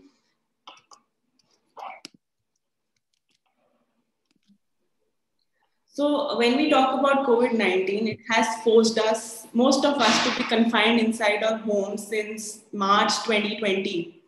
So human history will record this period as a time of unparalleled separation and crisis, but also of great courage, learning, and collaboration. Each one of us is having to review or rethink the way we function and the way of life itself in the past 2 years.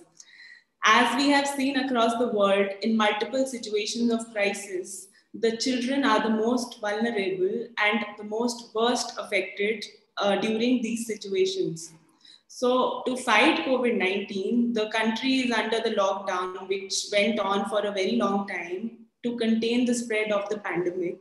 Everyone in the sports community has felt the impact of this pandemic and the events and the competitive seasons at all sports levels, starting from domestic, state, nationals, international.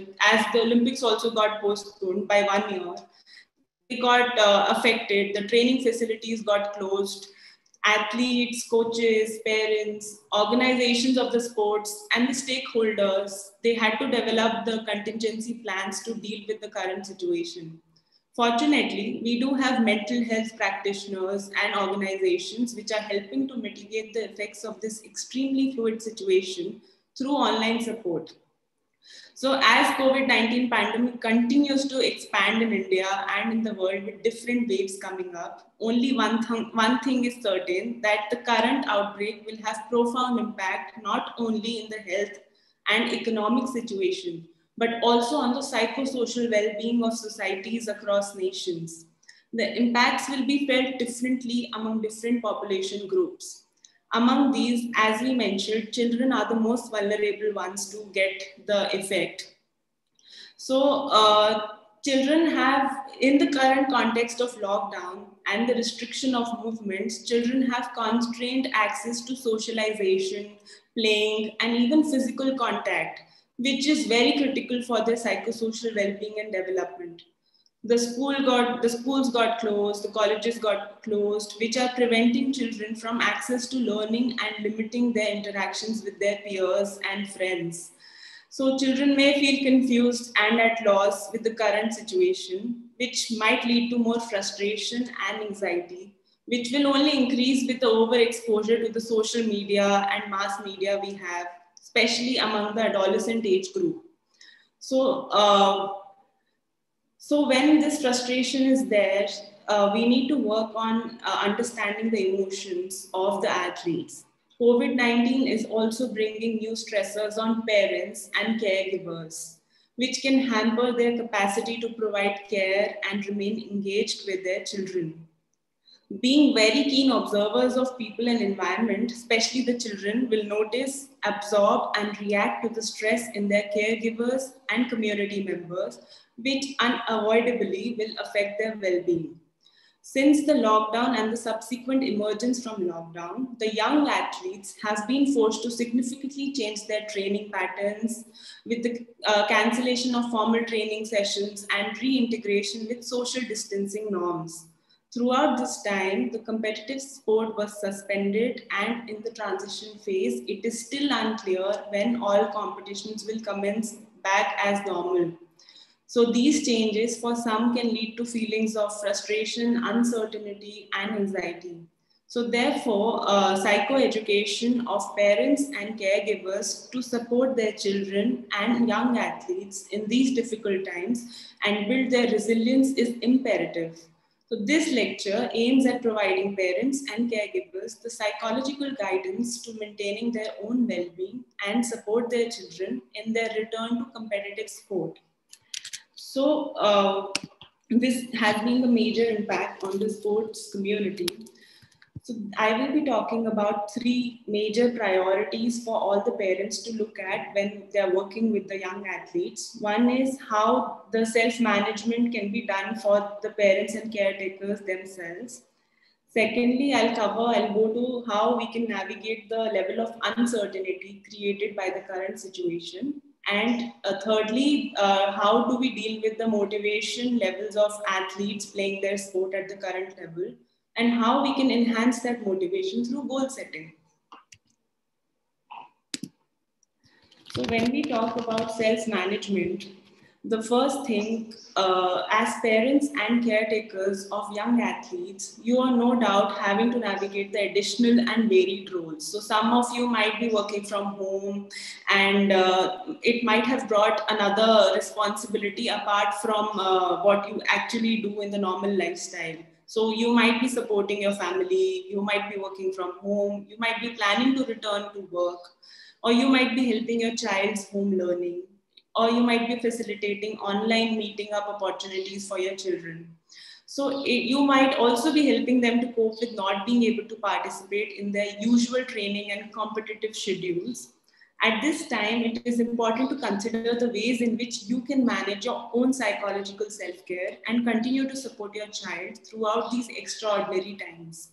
So when we talk about being a positive role model, it is very important on what behaviors you depict to your kid, because it is very well documented in research that behaviors and perceptions exhibited by parents will likely to influence your child's behaviors.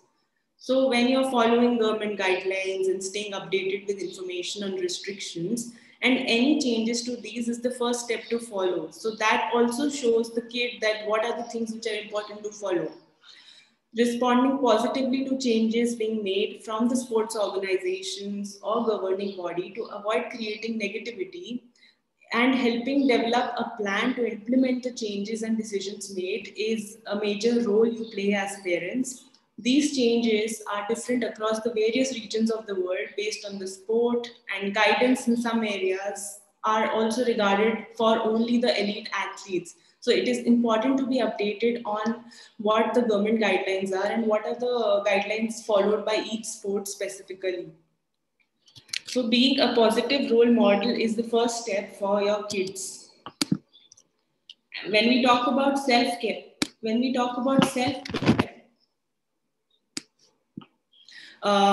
there are certain things which you need to do for managing and being aware of your own emotions.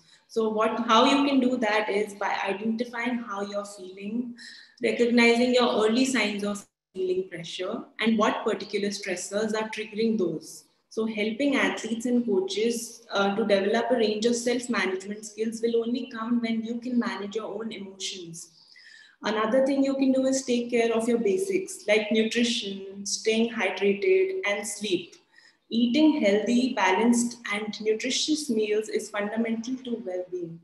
Feeling dehydrated will negatively impact on your daily energy levels. So remember that if you only drink when feeling thirsty, you might have perhaps left it an hour too late to hydrate yourself. So regarding sleep, you need to maintain a routine and try to wake up and going to sleep at approximately the same time each day. It is also helpful to prepare for sleep.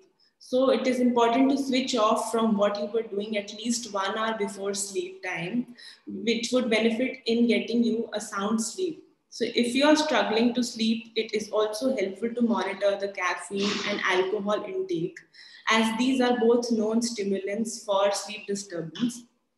Another thing which you can look at is developing a routine and structure to your day. If you are working from home, continue to manage your time and learn what daily structure is more effective for you. It will be helpful to prioritize your goals, identify the stepping stone tasks needed to achieve those certain goals, and develop a ritual that enables you to know that your day has started and ended. Because in the work from home situation, we have all lost the track of time, and we end up spending more on the video calls and meetings without knowing what the day looks like. So it is also important to monitor your online meetings and your screen time. It is recently recommended not to spend more than 4 hours during one day on video calls or meetings. Another important thing to look at is to take a break or take a time out. You will be getting a stream of information on COVID-19 on the news and social media. While it is important to stay updated, it is also important to know when to switch off. To do this, you can build your physical activity into your daily routine. This could also contribute to having some family time activities with your kids, practicing relaxation and using deep breathing to regain control and feeling more relaxed. There are a number of user-friendly apps that can help you with this, like Calm or Headspace. So there are multiple apps available on the Play Store now and the App Store. And most importantly, and the last important point is to stay connected. So just like your kids, you also have friends and your own network. So it is important to continue to build your own support network during this time. You should stay in touch with your friends and family members from outside of your household while staying within the government guidelines. And remember, virtual groups can also offer support. So another important aspect to look on self-management for your kid athletes and young athletes is keeping yourself informed. So this model, it is important for parents to keep themselves updated of the changes and developments, and thus enhancing the knowledge and understanding, which leads to positive outcomes in the sporting environment for young people. A known stressor is a lack of information. Not knowing what is going on, when, and for what reason can create negative emotions, worry, and feelings of uncertainty for all involved in supporting your children in their sporting endeavors. Using this model, this is called a core model principles, you can minimize this risk of lack of information and support the well-being of yourself and your child effectively. So when we talk about creating an information log, this may seem an odd thing to do, but now more than ever, with the amount of information we are receiving, it helps to be organized. You might create a folder on your phone, computer, or write it down on a paper. The point is to make a note of important information you receive and know where it is. Think how often you have seen something online and then you can't find it. So organizing all sporting information about what is happening in the sport, what tournaments are being cancelled, and what are the guidelines followed by different countries, states in playing that tournament avoids any self-doubt and reduces the uncertainty. So creating an information log is an important thing to do for the kid as well. Having open channels of communication is like you have to stay in regular contact with the key personnel within your child's sporting network, depending on the sport and performance level. This may include managers, coaches, or the national governing body. This contact may be direct through personal phone calls and emails, or indirect through regular update communications. If you have questions, do not be afraid to discuss your concerns with the personnel, the key personnel of an athlete. Importantly, when information is delivered in mass to all, this might not fit with your personal circumstances. So it is important to be prepared to ask questions or arrange a follow-up phone call as required. Sometimes it helps to write a list of points you want to discuss. Only if you're informed and understand the plans, you can support your child athlete in what they need to do. So nowadays we have so many sources of information where we don't know it's a reliable one or not. So having reliable sources of information is very important, especially post COVID-19, because we get so many updates on WhatsApp and we forward it without knowing the source of the information. So it's important to be aware of what sources your information is coming from, because the messages might be distorted. If you're getting information that might not be useful. So if you are unsure about something you've heard, seen, or read, do not be afraid to ask the primary source of the information or most relevant person. Sometimes it is just one person asking that brings awareness of miscommunication. And lastly, following the core principle, effective communication with your children is important. So we know then that these are the challenging times, and it is important that when you have information about the sport, you share it with your child, whether the news is good or bad. These may be difficult conversations, but there are several things you can do to make the process easier, like making time to have the conversations with your child, limit other distractions, and ensure that you have enough time to let them assimilate the news and ask questions. So, of course, you have to manage your own emotions. Don't fall into the trap of saying, I know how you feel, or maybe I am disappointed as well. Give them space to share their feelings. You should listen and support. So ask them what they need now. What do they want to do next? Do not assume what support is needed. Have the conversation and plan together. So these are the important things about when, which is the priority during taking care of a child athlete.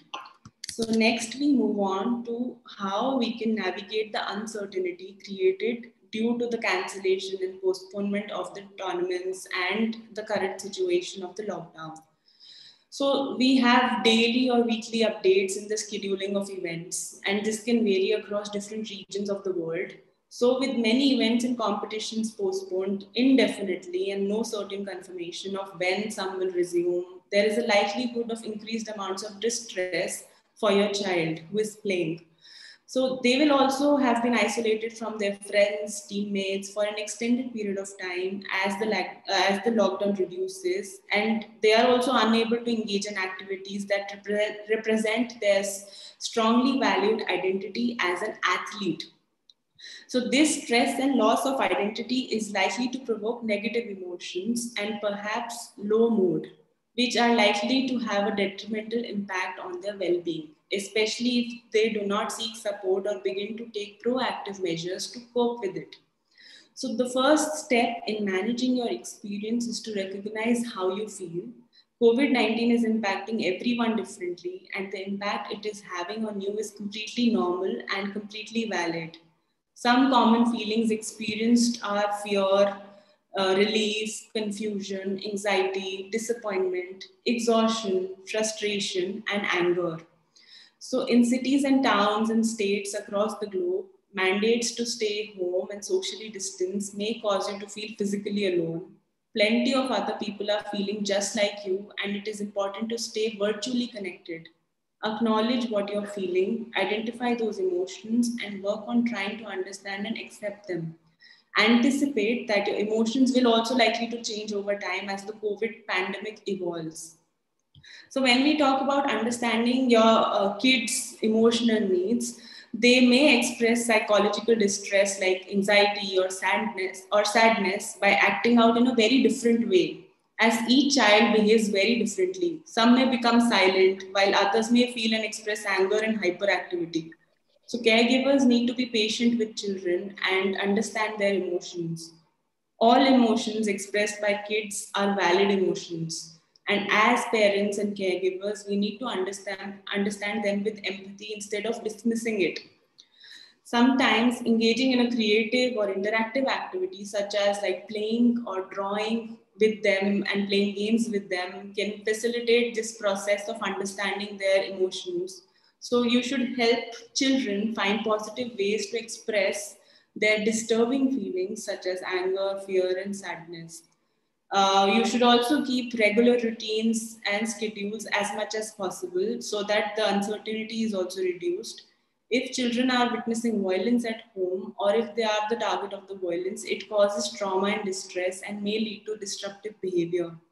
So avoid watching, reading, listening, or discussing too much news about the COVID-19 and persuade children to divert their attention to other topics as well. If someone is sick in the family or a known person or relative have been taken to a hospital, or if there has been a death, or children may experience added anxiety and may need specialized help. So talk to counselors in such cases. The fear and stress caused by COVID-19 may increase their sense of insecurity and cause even more serious mental health issues if not addressed in a timely manner.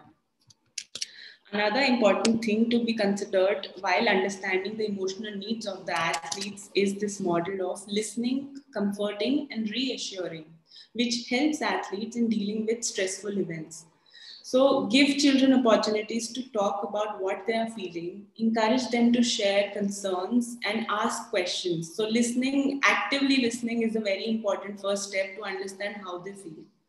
Then we go on to comforting them. So using simple tools to comfort for children, for example, telling them stories, singing with them, playing games, and praising them, appreciating them frequently for their strengths, such as showing courage, compassion, and helpfulness, is a very strong way to build the emotional resilience of the kid.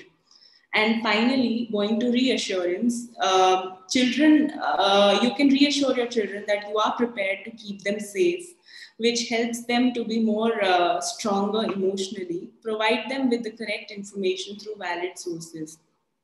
So, youth athletes' emotional responses to uncertainty are likely to be amplified due to their psychological stage of development.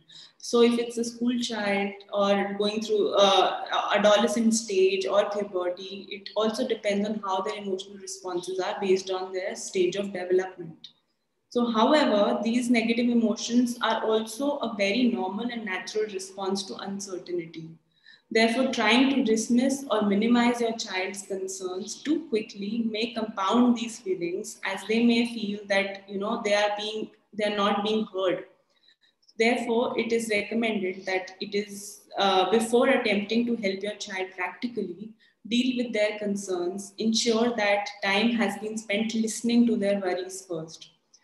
And the most important thing and mantra we nowadays use with all the athletes is control the controllables. Encourage your child and help your child to identify what sources of uncertainty are in their control. For example, exercising and training safely, seeing opportunities for personal development and growth, maintaining physical distancing, but also maintaining social interactions, and also help them identify what sources of uncertainty are outside of their control. Like when the sporting events will resume or when the physical distancing restrictions will be reduced. So these are all uncontrollables. So focusing on control the controllables mantra is what is needed to tell them that there are certain things which are in your control. Plan, organize, and deal with sources of uncertainty that are within your control. Another important thing for all the parents here are the signs of psychological distress, which signals that the kids need support and help. Some children may also face serious mental health issues due to the ongoing pandemic. They may exhibit the following signs, like difficulties in sleeping, eating, feeling more withdrawn or aggressive, or they might have nightmares, or they might complain of pain in stomach or headache without any physical reason. There might be new fears that manifest, like, for example, the fear of dark, which was not there before, or more clinging and depending behaviors, having fears, being afraid to be left alone, or decreased interest in the playing sport, which they used to love, and engaging in playful activities. Also, I mean, which is more frequently seen as the kids are being sad, crying more than usual, or for no apparent reason. So that is a sign of worry to be reported and to be taken care of. For all the parents to recognize and respond to these emotional reactions and how to help your child cope with the uncertainty caused by COVID-19, they need to understand based on their age and how they can explain based on their age appropriate information. So talk to children about what is happening in a way that they can understand. Keep it simple and appropriate for each child's age. As young athletes mature, it takes them time to develop a problem-focused coping strategy. Therefore, your child may need assistance in identifying which sources of uncertainty are in their control and which are not. Your child can then be supported to cope with these sources of uncertainty that are within their control. So, for example, practical ways of helping your child cope with uncertainty could include helping them to plan their weekly training sessions, ensuring that they maintain regular contact with their coaches, or to help them organize and prioritize competing commitments like schoolwork, training sessions, competitions. So there are a few techniques which can be practiced by young athletes and guided by parents and caregivers to manage their child's emotional responses. Your child can be encouraged to practice deep breathing and engage in mindfulness or meditation, or we can use relaxing imagery, listening to music, or developing a routine contact with family, friends, teammates, or coaches. And the most frequently used is journaling, where they can write their thoughts, feelings, and worries down regularly. And they can also physically train or exercise within the social distancing guidelines. And they can take a walk in a green space where possible, which has been shown to reduce stress levels.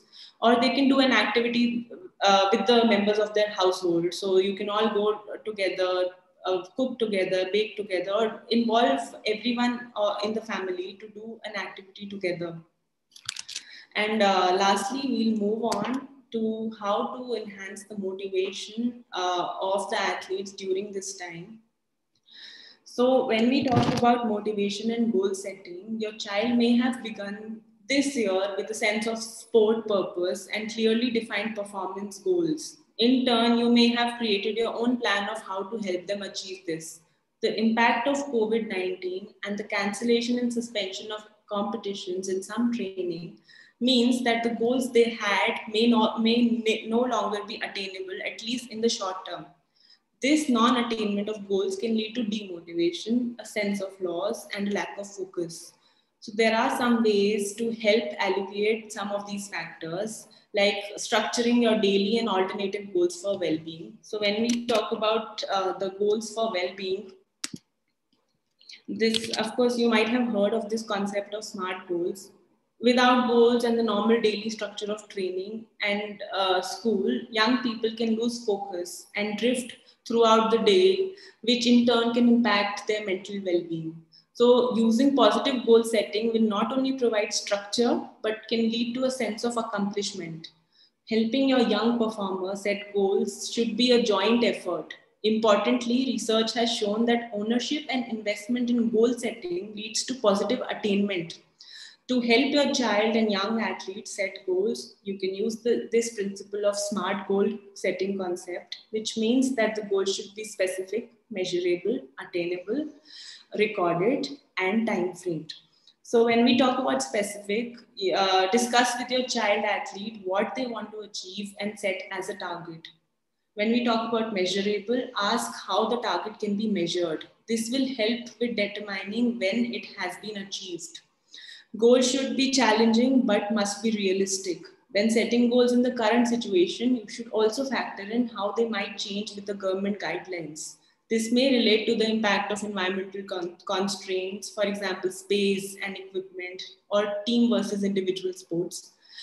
They should also be recorded. A goal setting chart where progress can be monitored and reviewed is a useful way of maintaining motivation, providing feedback, and charting improvement. And lastly, it should be time framed. Set a time frame for when the goal can be achieved and help in reviewing it. So I'll give you an example. So if I set a goal as I want to run, so this doesn't have any of those 5 principles. It just says I want to run. But how long I want to run, when I want to run, and what is my capability of running at the current moment is not defined here. So if I change this to I want to run 5 kilometers, that is more specific, but what if I run 5 kilometers every day? That's not challenging for me then. Or what if I run 21 kilometers? So 5K is not a challenge or a goal for me.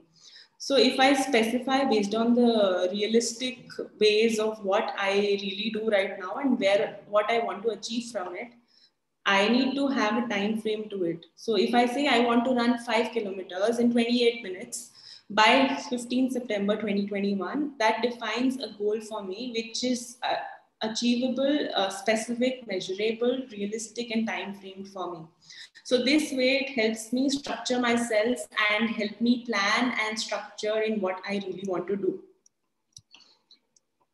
So another thing is goals can not only be set in terms of what you want to achieve in your performance. There are goals which can be set apart from that on physical well-being. For example, your sleeping patterns or your nutrition or your exercise, to name a few, or personal development such as learning a new skill or fitness work for improvement in sport. So this chart is an example of different type of goals set in for an athlete or a young person looking for some structure and motivation.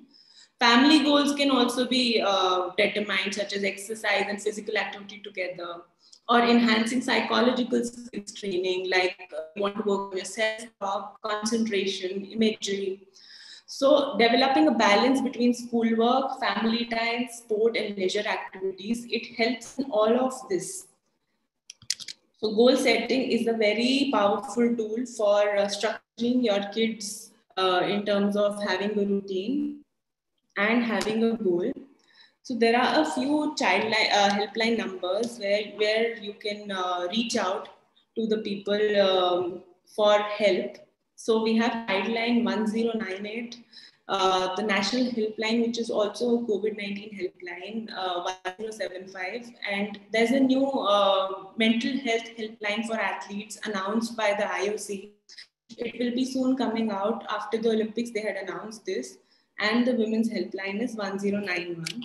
So before winding up, I'll also give up some tips for parents and athletes.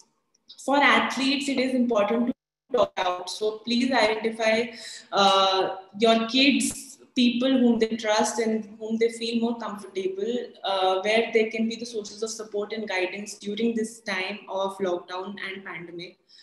Let them stay in touch with their coaches, teammates through texts, video calls, and social media. Also, you can connect to a mental health performance professional for additional support in working through your current experience and concerns. The athletes can be considered on how they want to continue to engage in their sport with the current limitations. And you should also make them remember their why, that even with no competition on the horizon, reflecting, remembering, and recommitting to why or reason for training and competing in their sport can help them to remain positive and motivated. And focusing on their physical and mental fitness is something which they can work on during the pandemic and with the limitations around. So if they decide to continue investing in their training, it may be easier to continue improving their flexibility, strength, mentality, and other areas during this time. So they should ask their coach, athletic trainer, or strength and conditioning coach what they can physically do or explore through virtual training options, through various apps and programs, as Garmin, Strava, Map My Run. There are a few apps to name. They can also improve their mental skills such as confidence, focus, goal setting, relaxation, or visualization by finding a sports psychology professional to work with on a one-to-one basis, or by using an app such as Headspace, Calm, Fit Brains. And they should also establish a daily routine where they can have a decent control over the decisions they make about how they start and end their day, as well as in terms of prioritizing their daily and weekly schedules. So morning and evening routines, getting enough sleep, incorporating others' acts of self-care, journaling, engaging in personal hobbies, eating nutritious food, it can help their lives to partially re-establish feelings of control and comfort while supporting their health and well-being. And for the parents, all the parents here, it is important to maintain awareness and initiate action. So you should utilize the COVID-19 updates to determine how the pandemic will continue to impact you and your family. You should respect and support the decisions made by various governing bodies about sport and performance events that align with the current COVID recommendations. As new information or changes arise, use that as an opportunity to initiate or continue conversations with your family about facts, expectations, and feelings. And of course, be a positive role model, no matter how old your children are.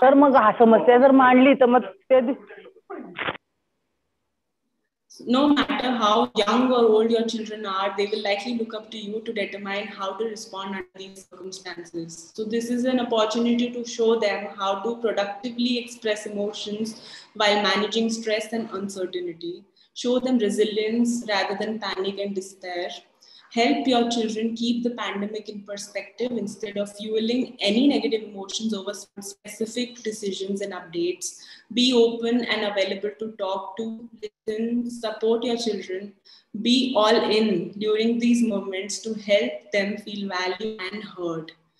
And encourage self-care, creativity, and meaning making. So, of course, we talked about self-care in the previous slides. Check with your children about where they need dedicated support from you in helping with planning, scheduling, training, or outside of distance learning, and perhaps guide them with their coach. They might have a lot of extra time on their hands with the virtual platform. It's important to help them find productivity, positivity, and meaningful ways to spend that time rather than logging hours and hours of screen time. So you could help brainstorm alternative ways to engage in hobbies or activities, provide suggestions for self-care, or offer to help them stay active by playing games or working on any, say for example, basketball dribbling skills or ball practice in badminton. Staying busy helps them avoid focusing all their attention on negative ramifications of the pandemic, such as event cancellations, school closures, or social isolation. Not being able to compete could be a potential identity crisis for some athletes. While it is important to let your children process such feelings, if this is what they are experiencing, helping them find ways to be productive and taking care of themselves physically and mentally can help ease the pain and confusion they might be feeling. And of course, take care of yourself too. Establish your own self-care routine so that you're able to effectively manage stress and regulate your emotions while you're also supporting your family. Virtually stay in touch with other parents, particularly the ones who have children with similar ages, or parents from your teams, to support each other, normalize your feelings, and you can resolve your problems based on that.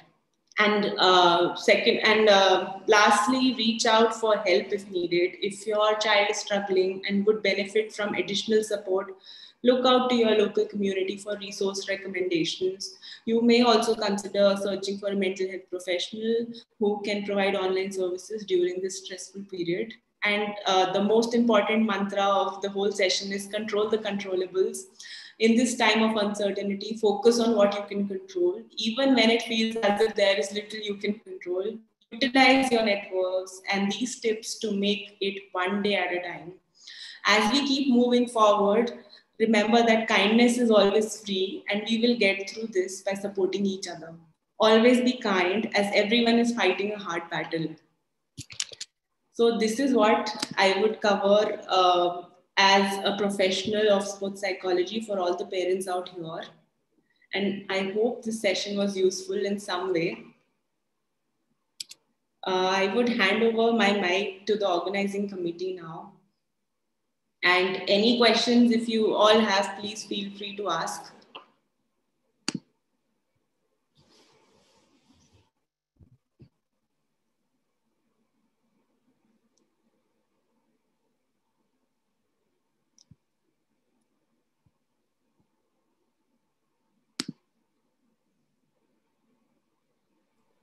Thank you, madam. Thank you.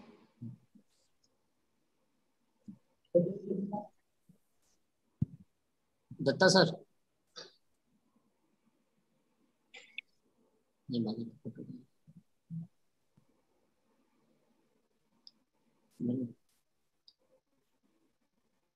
Hello.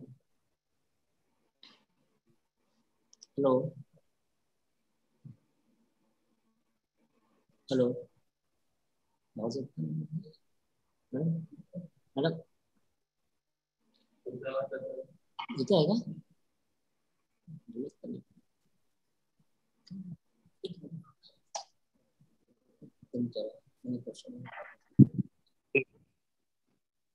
Yes, are there any questions, Yeah, participants?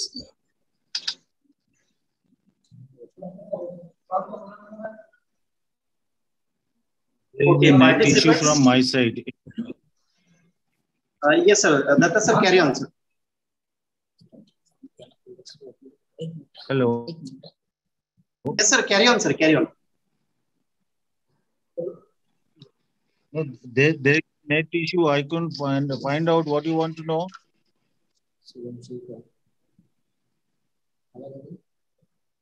Hello.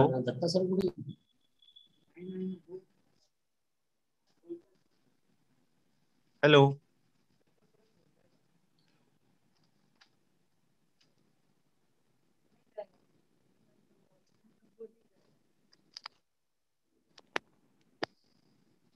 Hello. Yes, sir, we can hear you.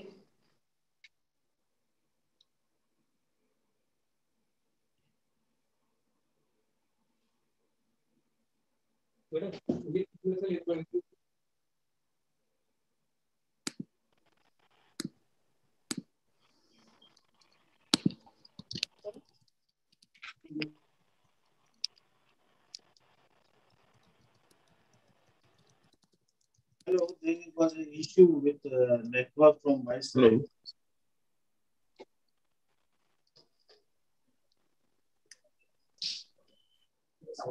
Yes, I think there is some technical issue. We'll be joined by Datta sir soon. Hello. There are many appreciation posts, Sanskriti madam, in the chat box. People feel that this it was a very informative session.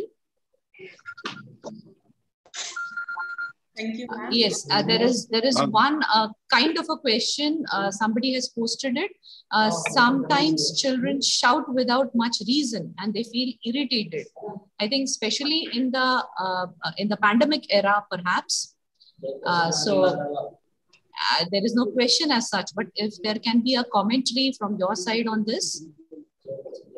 So this is what I was mentioning about understanding the emotional needs of the kid, because I mean, I need to know the context and background, because there has been a lot of behavioral changes reported, especially during this lockdown phase and the prolonged phase of no schools and I mean, no participation physically.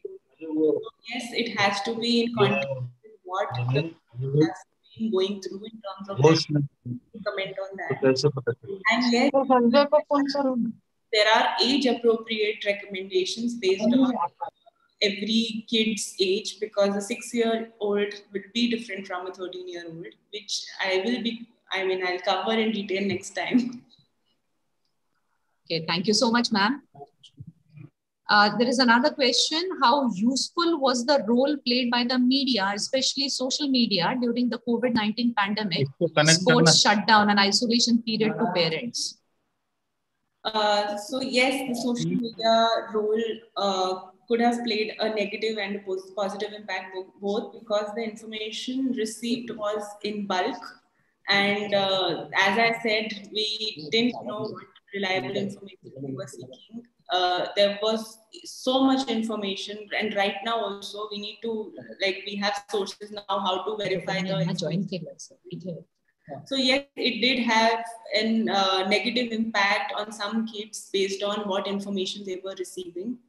And yes, it is also important to update them with the current scenario. So that information plays a vital role as well in updating them. But too much information only on COVID and no other activity might impact negatively. Ma'am, one more question about primary class children, how to make them busy without being bored. So there are a list of activities, and as people are working from home and looking at the Indian scenario, the parents who are working, both of them who are working, can't engage with the kids. And kids don't have their peers at the moment because they're not going to school, and they are just with the online classes. So engaging them with household activities where all of you are involved is a minor step to take to remove and to reduce their boredom in the current scenario. Thank you so much, ma'am. Over to Tapan Datta, sir. Okay. Am I audible now? Yes, sir.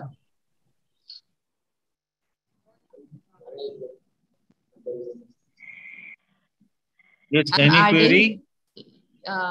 So we have taken up questions. We can move on now. Okay.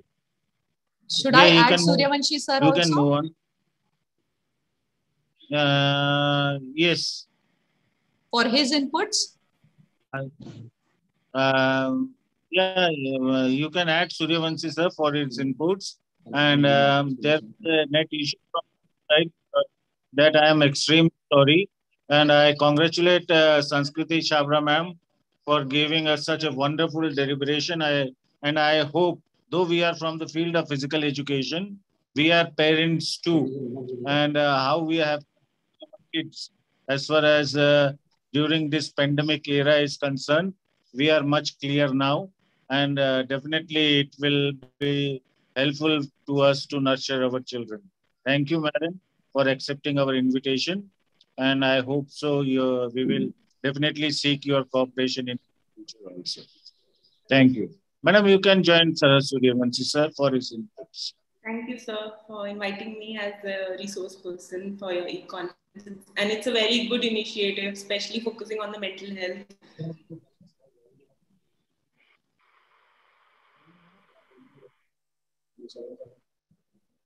Right, we invite Dr. Sarat Suryavanshi sir to sum this up.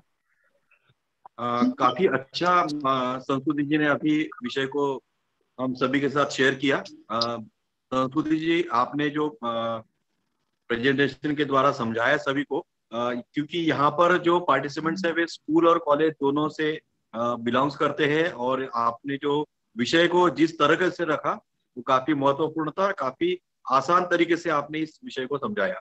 खास करके आपने एक बात कही जो मैं आपकी बात को दोहराना चाहूंगा, जिसमें आपने सेल्फ मैनेजमेंट, सेल्फ केयर की बात कही थी।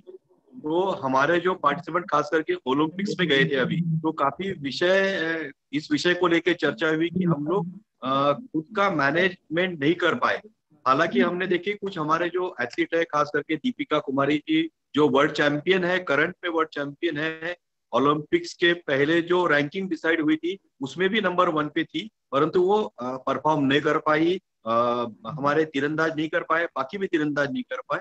शूटिंग में भी सेम बात हुई है, इवन रेसलिंग में भी हमारा यही हुआ है। तो हम लोग वर्ल्ड स्टैंडर्ड के है, वर्ल्ड लेवल के है, परंतु जो कुछ चीजें हमारी छूटी थी या किन चीजों के कारण हम लोग पीछे रह गए, तो मुझे लगता है कि आपने जो आज विषय रखा है सेल्फ मैनेजमेंट, सेल्फ केयर, आपने जो कहा है, आपने काफी डिटेल्स में किया है, पर मैं इन दो बातों को खास करके गौर किया और ये मुझे लगता है कि काफी महत्वपूर्ण है। जो पार्टिसिपेंट्स है वे भी इस बात से मेरे से सहमत होंगे, क्योंकि खुद का मैनेजमेंट तो करना ही है। हम वर्ल्ड चैंपियन है, परंतु आने वाली परिस्थितियों को किस प्रकार से डालना है, क्योंकि हम अलग परिस्थिति से आए और देशों के भी लोग हमारे सिचुएशन से आए थे, यानी उनके लिए भी ये सारी चीजें नहीं थी। पैंडेमिक के बाद एकदम से टूर्नामेंट में पार्टिसिपेट करना, वो भी वर्ल्ड लेवल पे डायरेक्टली, ये तो हमारे लिए जैसा था, बाकी लोगों के लिए ऐसा था। पर बाकी लोगों में, बाकी जो पार्टिसिपेंट जो जिन्होंने मेडल्स हासिल किए, उन्होंने सेल्फ मैनेजमेंट, सेल्फ केयर इस बात को समझा, ऐसा मुझे लगता है, और हम इसमें कहीं कम पड़े हैं, ऐसा मेरा खुद का एनालिसिस है। वो काफी बड़े एथलीट है, फिर भी as a physical education teacher हमारा जो एक विश्लेषण करना चाहिए, एनालिसिस करना चाहिए, ऐसा मुझे लगता है। परंतु यही बात मैं उल्टी कहना चाहूंगा नीरज चोपड़ा के मेडल के बारे में। हालांकि नीरज चोपड़ा के साथ, जब नीरज चोपड़ा का जब ओलंपिक्स का मेडल के लिए प्रोस्पेक्ट था, उसमें वो खूब हुआ तो ब्रॉन्ज मेडल लेंगे ऐसा था, फिर भी हम लोग श्योर नहीं थे। मैं स्वयं एथलेटिक फेडरेशन और चीजों में ताल्लुकात रखता हूँ, परंतु सेकंड और थर्ड प्लेस पे आए जो है, यानी जो जिन्होंने सिल्वर और ब्रॉन्ज मिला है, वे दोनों लोग अपना बेस्ट परफॉर्म वहां दे नहीं पाए, बेस्ट परफॉर्मेंस दे नहीं पाए। हालांकि वो नीरज से बेटर, परंतु नीरज ने अपना जो रेगुलर परफॉर्मेंस है इंटरनेशनल लेवल का, वो वहां पर बराबर परफॉर्म किए। इसका मतलब उन्होंने सेल्फ मैनेजमेंट, सेल्फ केयर, आपने जो बात कही है, इन चीजों की तरफ बराबर ध्यान दिया, उसका बराबर अध्ययन, या जिस प्रकार से उन्होंने खुद का शेड्यूलिंग करना चाहिए उस प्रकार से किया, और वो मेडल में उन्होंने अपने परफॉर्मेंस को कन्वर्ट किया। तो आपने बड़ी अच्छी तरह से बात समझाई है। आप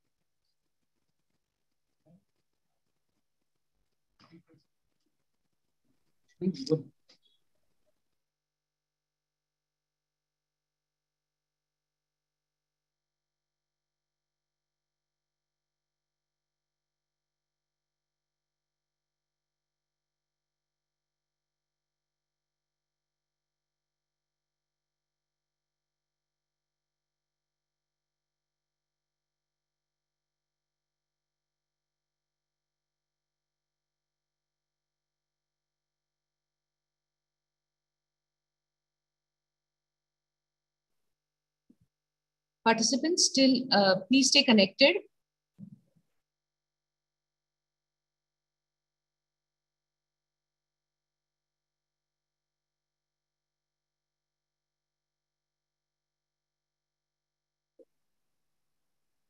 हेलो हेलो, आवाज आता? Yes, audible. audible. Yes, sir, you are audible.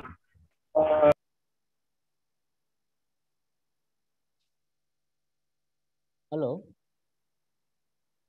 आवाज आता madam? Yes, sir. Chaudhary sir, you are audible. Please continue. Okay. Good afternoon, everyone. I am Dr. Sanjay Chaudhary. It is my great pleasure to introduce our resource person and chairperson of today's function. This August gathering is a pleasure to have you with us, our dignitaries of the physical education and sports, Dr. Lalit Sharma and Dr. Avinash Asnare sir. Today's chairperson, Dr. Avinash Asnare sir, Director of Sports and Physical Education, Santa Gadge Baba, Amravati University, Amravati. He has done his BCom, MPed, MA, PGT, HRM, MPhil, PhD, NET, NIS, and EMBA. He has represented Santa Gadge Baba University, Amravati, his inter-university tournament. He has also represented in archery at state and national level. He also represented Santa Gadge Baba Amravati University in All India University Youth Festival. He has organized many national and inter-university tournaments. He has participated in many conference and workshop. He has been a keynote speaker in various conferences. Thank you, sir. Today's resource person, Dr. Lalit Sharma, is an associate professor at Indira Gandhi University Institute of Physical Education and Sport Science, Delhi University, Delhi. He has a teaching experience of over 32 years. He has done his Bachelor of Physical Education, LNCP Gwalior, Master of Physical Education, LNCP Gwalior, MPhil at LNCP, PhD Jivaji University, PG Diploma in Guidance and Counseling, Annamalai University, MSc in Applied Psychology, Annamalai University. He has represented in gymnastics 4 times at Jivaji University, Gwalior. He has published 10 books on gymnastics, physical education. He has been awarded a merit scholarship in LNCP Gwalior. He has a coaching experience in gymnastics at university, inter-university in 2002 and 2007. He has worked in various committees, Delhi University. He has been a resource person in various conferences. I request you, sir, to kindly start the lecture. Thank you very much, Sanjay sir, for introducing me in a very big manner, though I'm your friend. And I'm very happy to see Stephen also. Stephen, welcome. And nice to hear you also, dear friend. Most respectfully, Dr. Tapan Datta, the principal of the college, all distinguished guests. See, today's lecture, I know that I have 35 minutes here to talk about. And is it visible? Should I share my screen? Yes, sir, it is visible. Okay. Yes, sir. Thank you, dear. CLP.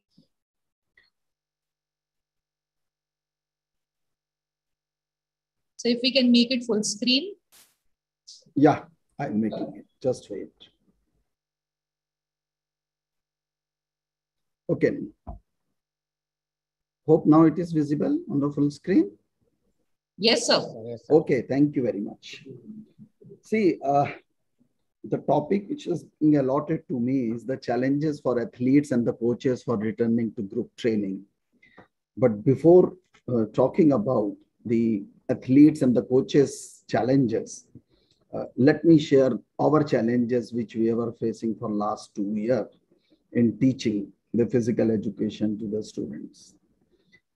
My dear friends, I would say that though we have faced more of challenges for last 2 years till this COVID has come, but we have taken it as an opportunity also because we have improved a lot. Before this COVID, we were not interested, or we have not taken so much of online training or so much of online lecture where we have exchanged our view through this. So it's a challenge, but at the same time, it's an opportunity to learn new things also. But for athletes or for sports, it's a really big challenge. I think all the challenges, talking about all the challenges or the possible challenges is not possible within the stipulated time. So I have selected only few things out of the many challenges which we face. And you all aware, because I know that there are many sports persons, those who are dealing with the sports here, that we know that there are certain factors which are responsible for the performances. And out of many, there are 4 things which I have highlighted here. One is the personality, second is physical characteristics, third is the technique, and the fourth practice. Now, why personality I have taken here is, see, you all know that the personality talks about different attributes, but I will take the different perspective into it. Because if you try to understand the behavior in a mathematical calculation, then you will come to know that the behavior is equal to P into E. And the P is the personality attributes and E is the environment. So whatever attributes we may have as an individual, or whatever attributes your player you may develop in an individual, the true test of that attribute is that how under the given circumstances you are able to interact with that given environment. Your attributes, whatever personality attributes you have, are you able to interact with the environment efficiently or not, or for your benefit or not? That is the basic thing is. Now, sports provide us such an environment where we flourish our personality, where we develop our personality in a different manner. And I've been to sports, many of you are being into sports, and you know that whatever personality we have today or whatever attributes we have today, the large number or the large percentage goes to the sports background, because it has taught us many things. It has taught us many things. The basic fundamental psychology was talked about my previous resource person, Ms. Sanskriti. And she has very beautifully explained all the basic about the psychology and how an individual can improve. But my concern here is I am limiting myself to the specific to the sports situation, that how and what sports environment provide us to develop that. So there are a few things which I want to discuss with here is that the psychological stable. Now, as you all know, that it is not only the performance which matter in sports. I would say it is each and every training session matter for a player. Each and every training session. Because that teaches you failure, that teaches you success. You know how to enjoy your success. You know how to deal with your failure. You know how to respond to your failure. You know how to interact with your peer group. You know how to respond to your coach. So by every day engaging at least twice in a day in a 2 session, you get ample opportunity to test your attributes under the given circumstances. So every day you get an opportunity. Every time you get an opportunity to interact. And I think for last 18 months, this is missing from the sportsman life. We cannot perform, any sportsman cannot perform in vacuum. It is not possible for us to perform in a vacuum. And therefore, when we say the psychological stable, that how consistent you are with your behavior, how consistent you are with your interacting with the environment, with your failure and your success. Failure and success are the outcome. I'll not talk about much about that. But my concern is your response to that failure and success. That is more important. How do you take it? How do you respond to it? Then being a responsible player or being a responsible citizen, being a responsible member of the team, you know your responsibility. That because You have to play a very specific role when you are playing in a team. You are not an individual. You have to dissolve your individuality to some extent. You have to sacrifice your individual goal for the sake of the team goal. I think this is lacking for last 18 months. So it makes us responsible. We have to sacrifice, we have to forget our individual goal, or at least not forget, we can keep that individual goal on the backside, and our team goal are more important. For me, the team winning is more important than how many score I score or how many goal I score in that particular team. That is what I think that the sports teaches us a lot. And by doing so, the self-confidence, because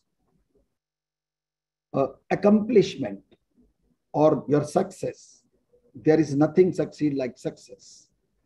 It inculcates, it boosts your self-confidence also. When you are helping your teammate, that boosts your relationship. When you are able to score a goal, that it boosts your confidence. And the most important part in the personality is the independence I have written. I would say it is the interdependence. And why I'm insisting on the interdependence is because each and every player in a sports is important, and your success also depends on your teammate success. So apart from this, there are two things more. That is the decisiveness, the decision-making ability. And slightly going into the detail of the decision-making ability, there are one thing is the executive functions are there. That how do you recall the things? How do you visualize the things? How do you perceive the things? And the feel of the ball. In that feel of the ball is also, we are talking about the perception of the ball we are talking about. This perception I will talk at the later part of this lecture in a more detail, because that is the whole concern of this today's talk about the thing is. But as far as this personality is concerned, as far as this personality I am talking about, my more emphasis and what I want to discuss here is that when we interact under the given circumstances, then we grow as an individual. So having an attribute is one thing, but under any given circumstances, how do you interact with that? How you learn to interact with that environment, that is how we develop as a person, that is how we develop as an individual and as a player.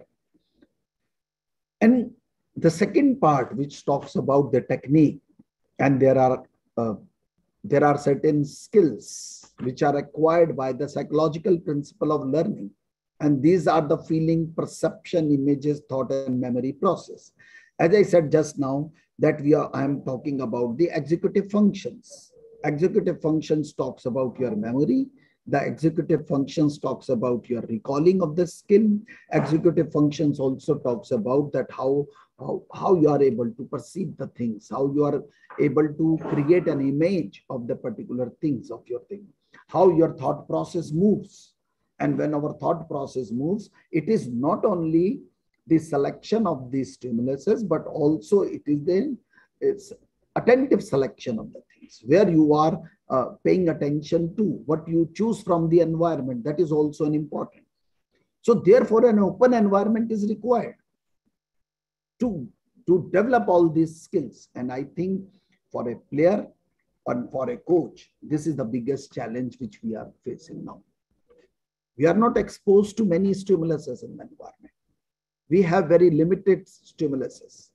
And that too, and like suppose I'm now taking lecture, और जो सबसे बड़ा जो मुझे online teaching में जो सबसे बड़ा मेरे को महसूस होता है एज एन इंडिविजुअल, कि जब हम क्लासरूम में पढ़ाते थे, then I can understand through the eyes of the student that what they are feeling about the lecture, what they are feeling about the class.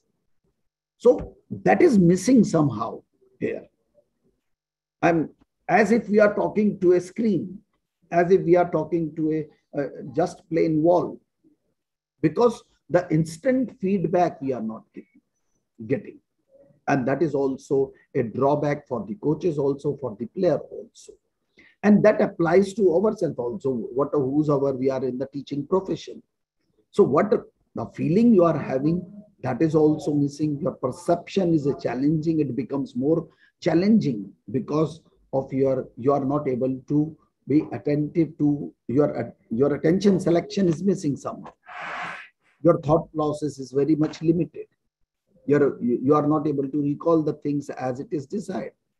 So this technique is what we are talking about. And in practice, I would say that skill can be acquired unconsciously. Oh, you maybe disagree with me on this point, but I say that the skill can be acquired unconsciously. Now, learning of the skill at the very starting is a conscious effort, where all your attention is on the learning the things.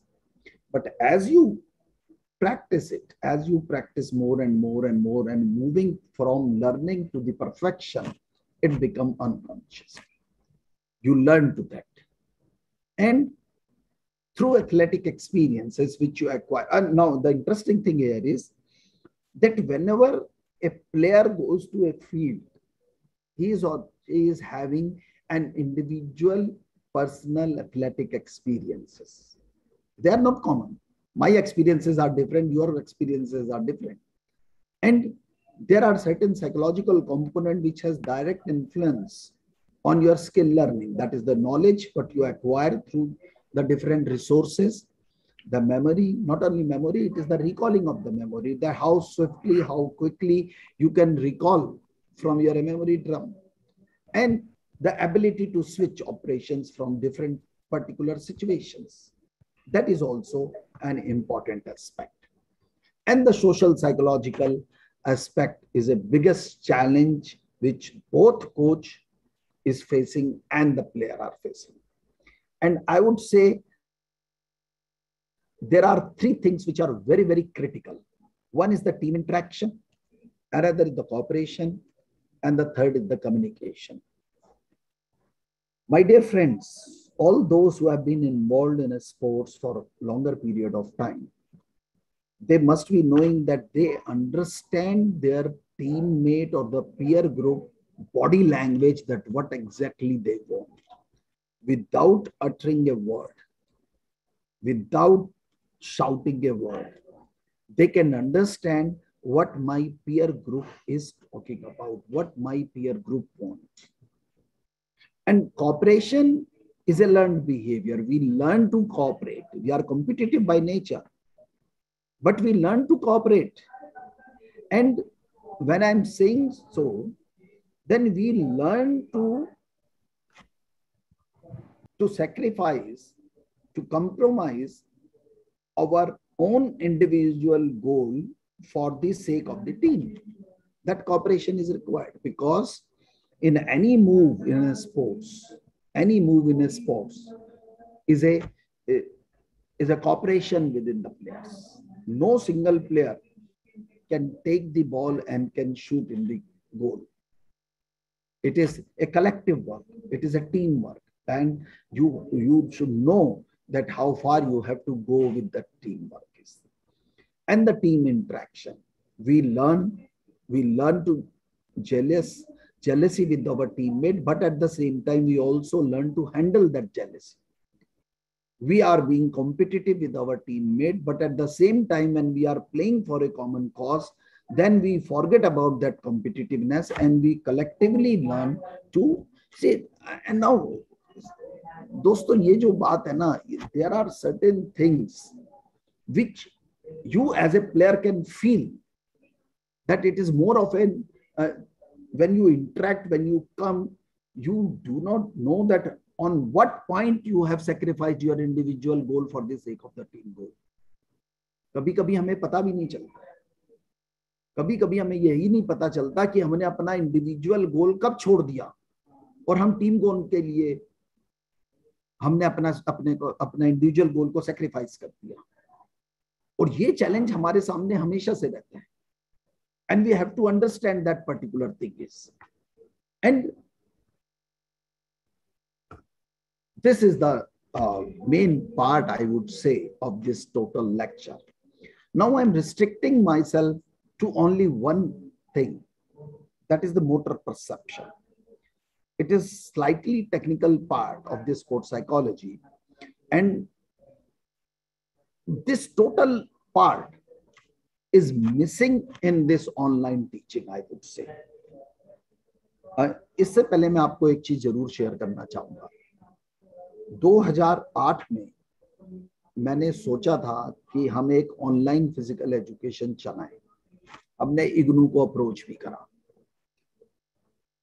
कहीं ना कहीं हम खुद as an individual हम इस बात से convince नहीं थे कि फिजिकल एजुकेशन ऑनलाइन हो भी सकता है या नहीं, लेकिन हमने उसके बाद भी अप्रोच करा, क्योंकि दिल्ली यूनिवर्सिटी में काम करने के लिए लोगों के एक डिफरेंट, तो हमने भी उस चीज को ट्राई किया। और लोगों का क्वेश्चन यही था कि आप physical education is the education through physical movement, how without practical, without involving in that sports you can get the online teaching. That time we could not answer it, but now you see, आप 18 महीने से जो मैं बिल्कुल भी technology से भी नहीं हूं, मैं भी फिर भी ये काम करने लगा। I have also learned a lot in this, and at least I can manage the class. That much I have learned. और अब मुझे ये बहुत strongly लगता है कि now physical education should move, the sport should move to one step ahead, where you are preparing your online lessons or 5 to 8 minutes, one skill, the skill learning also. I know that this online teaching cannot completely replace the face-to-face teaching. That should not, because there are certain challenges also.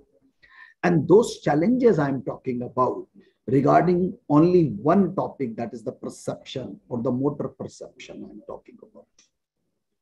This motor perception required on-field experiences. Why?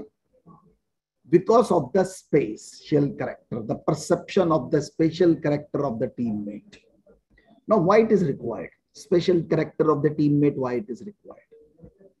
Now, suppose when you are going for a batting and the bowler has bowled you one ball, if you do not have the spatial clear-cut perception of the spatial character of the opponent, that where they are standing, you cannot choose to make your shot, because you may be caught or you may be fielded by your opponent and you are not going to get the run.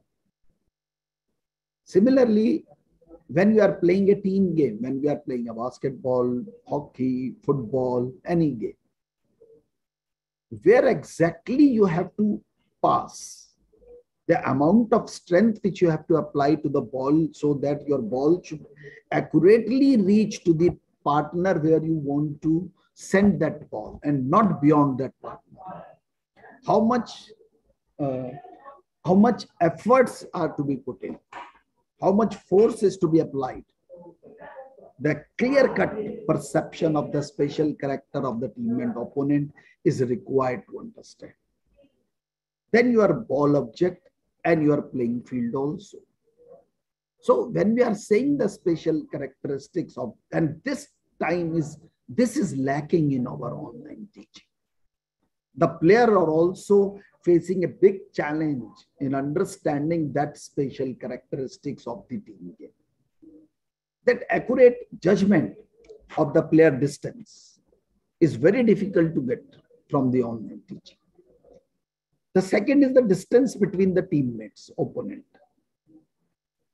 Now, your success of passing the ball through the player depends on the force which you have applied and whether your opponent can reach to the ball or can intercept the ball or not.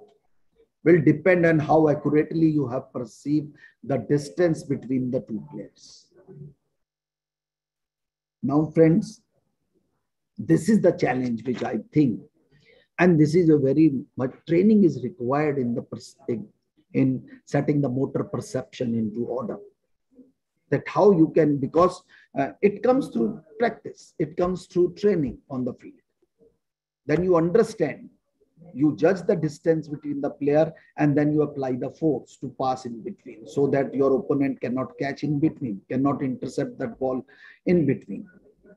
And at the same time, you also judge the perception of your own positions related to your teammates, related to your opponent, related to the ball, related to the goal object in the playing field. Now, how accurately you perceive these distances and these spaces in relation to your own position, that where you are standing.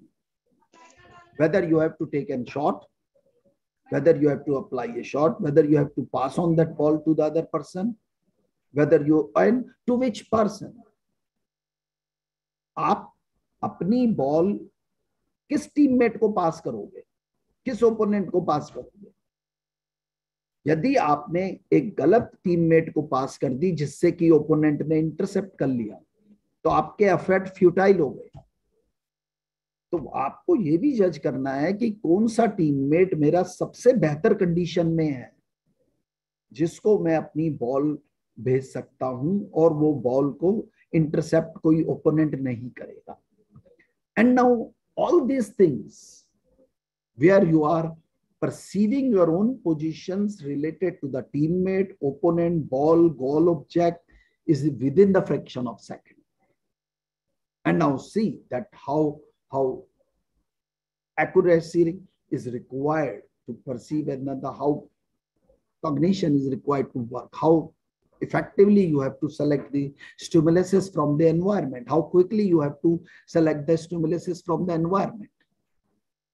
Now, players may be learning the skill, but that skill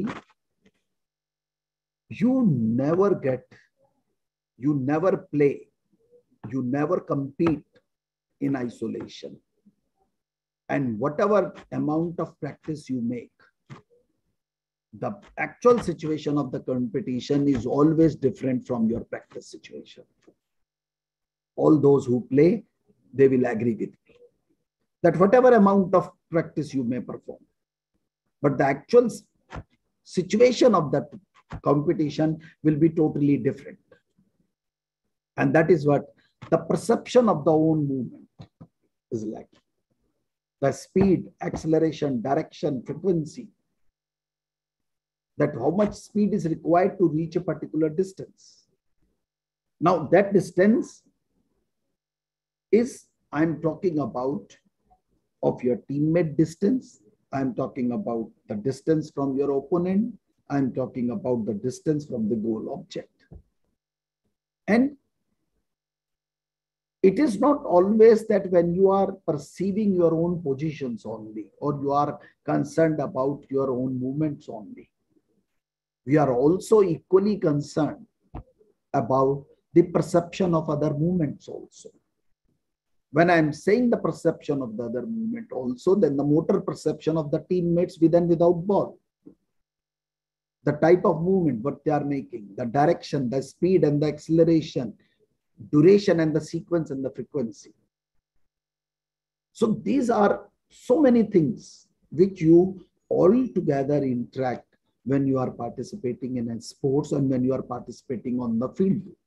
Then the perception of the movement of the ball. And the perception of the movement of the ball is that when you are understanding the movement of the ball itself.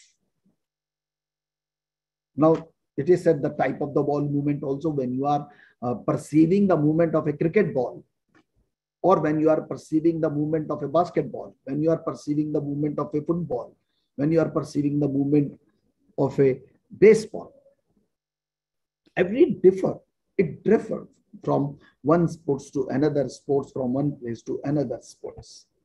And that is what is important for all of us to understand.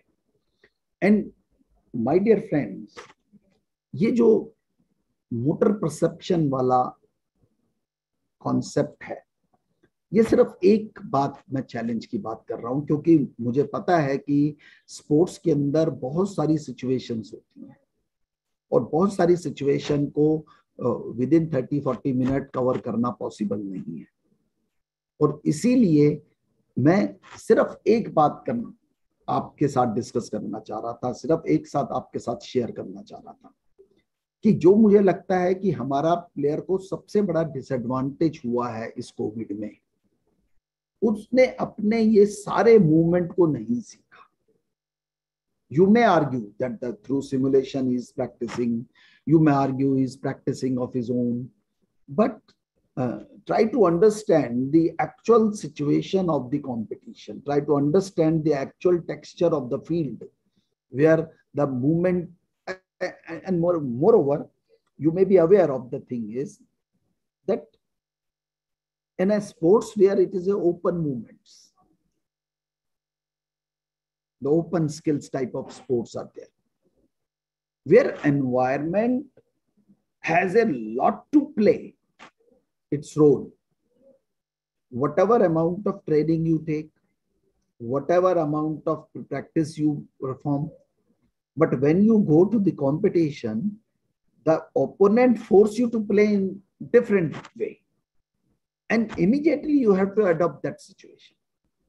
Now, whatever practice of the ball movement, speed, acceleration, direction you may perform during the practice hours, if opponent is smart enough, he can change your direction also, he can change your speed also, he can change your acceleration also by simply changing his movement or by forcing you to change your movement also. So when we are saying it is the motor perception of the variable is a combination between the teammate, opponent and the ball. और ये जो interaction है teammate का, opponent का और ball का, ये एक साथ भी आपने देखना है, ये लीगल, ये आपने ईगल आई व्यू से भी देखना है. You can't see this thing separately. You can't analyze, you can't perceive your teammate separately than your opponent. You have to understand the position of your teammate in relation to your opponent. And I think coming to the end part of it is that for the coaches, this is also a challenge. But at the same time, I would say the communication is the biggest challenge between the coach and the players. Through communication, you understand many things. Through communication, you understand your views. And when you are talking about this, it has to be understood. Thank you very much. Hope I have finished within the stipulated time. Hello. Sir, yes, there is a question by our keynote addressee, Stephen Christensen, sir. He has asked us, what is your view on the COVID impact on the development of motor skill and motor perception in youth sport and physical education, school, just a second, and university classes compared to what was achieved by coaches, teachers, and lecturers in the pre-COVID era? In the pre-COVID era, I think this is written somewhere. Yes, in the chat box, sir. Okay. So it is a kind of a comparative question. He's asking the pre and the post-COVID era impact on the development of motor skill and motor perception in youth, sport, and physical education school and university classes compared to what was achieved by coaches earlier. Okay. So, say, I don't know who has asked this question, but anyway, the So thing Stephen is, sir has asked, sir. Oh, Stephen sir. Okay, Yes. Stephen. Yes, Stephen. Nice to hear from you. See, the COVID, what I said in my lecture also, that it has changed a lot. Because why I'm saying so, that before COVID, during the COVID, we had never imagined that the physical education can be run through online. We had never imagined, at least in India, we had never imagined. And I'm working for last 30 years, we had never imagined that it can But once tried, but it was failed attempt. The motor perception, my concern was the motor perception of a player position in himself in relation to his teammate, in relation to his opponent, and in relation to the ball position. And when I'm talking about these four things, I think the pre-COVID, it was very much achieved on the field, because that is what I'm trying to explain, that with the online, this is difficult to achieve. At least we are, till date, we have failed to achieve this particular combination. That where you can judge your position in line with your opponent, in line with your teammate, in line with the ball position. In pre-COVID, that was not the condition. We used to play on the field only, and we used to train our athlete accordingly. But in post-COVID area, or during this COVID area, most of the players are facing this challenge to a great extent. And we have to address yet. Yet we have not addressed fully. Thank you very much. Thank you so much, sir. Thank you. Are there any more questions? I think one more question is there, that during the COVID-19 pandemic era, the coaches and the athlete also had a lot of trouble. What advice do you give to deal with such situation effectively? Sir, every individual deals with the difficult time in their own way.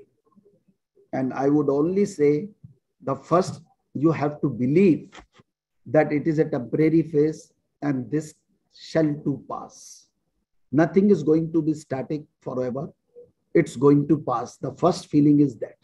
Because I have noticed one thing in this COVID era, and especially during the lockdown, that the people were psychologically very much depressed, very much lonely in that, within the wall of the home. And that was the biggest challenge. And the first belief that it's going to change itself will change the thought process. So first you have to start believing in yourself that it's going to go away. It's going to change, definitely. Second thing is, there are certain skills which we can work individually and we can practice ourselves. There are certain things which require group, but there are certain things which we can work. And I would say the coaches must enhance their knowledge. When they are within the wall, when they are not meeting many people in the out, it is a good time. It is a very good time that you are with you. Identify, introspect yourself, improve upon as a person, and at the same time, it is a golden opportunity to accumulate the knowledge when you are within your home. You develop your knowledge. The volume of knowledge also you can improve upon when you are sitting at home. Thank you very much. Dr. Lalit, with your kind permission, I will add to it that even if we take such type of conference and we discuss and deal with all the present pandemic situation, until and unless we as a physical educators update ourselves with information technology, it is not possible to convey our training skills to our sportsmen or to our students in the field of physical education and sports. Because we don't know, as Dr. Stephen sir said, how long it is going to be, whether it is going to be a month, when it is going to be years, we don't know, because one or other mutants is coming every now and then. And it is not possible to start our full strength physical education activities or coaching on field. So we have to train our athletes using virtual platform only. And using the virtual platform, what sort of tools and techniques we should use to update our athlete, we have to learn. And we had learned a lot, and this pandemic situation has taught us to do so. So that's what I feel. Until and unless we update ourselves, dealing with information technology and all these things, it is not going to possible for us to develop all the motor skills. As far as psychological aspect is concerned, through virtual teaching, we can uplift there. But the practical aspect of it is only possible until and unless we are updated ourselves with this information technology aspect. Dr. Tapan, I'm 100% agree. I'm 100% agree with you. And the thing is that is why during the lecture I also have talked about that now we should switch over to build a small capsules for practical teaching also. But that capsule should not be more than 5 to 8 minute capsule. Because if you are making too long capsule, then the player or an athlete may not be able to digest that for a longer period of time. So it is advised that the teacher should be trained to develop the MOOCs of 5 to 8 minutes and only one skill, or the divide complete skill into 5 to 8 minutes of 4 or 5 skills. So by that time, if we can say, or as the Stephen has also that how long it's going to be, then at least we should be ready to face the certain skills. So I think it's a good time to train our teachers also to develop the online material for the physical education practice or for the practical teaching also. And I would go one step ahead, that even for skill learning also we should go. Like a simple badminton skill, forehand, backhand, we can teach always online. There are a lot of things out there. But every teacher has to be trained in that particular, that MOOC should be standardized MOOC, and we have to think over it. Yes, nice suggestion it was. Thank you.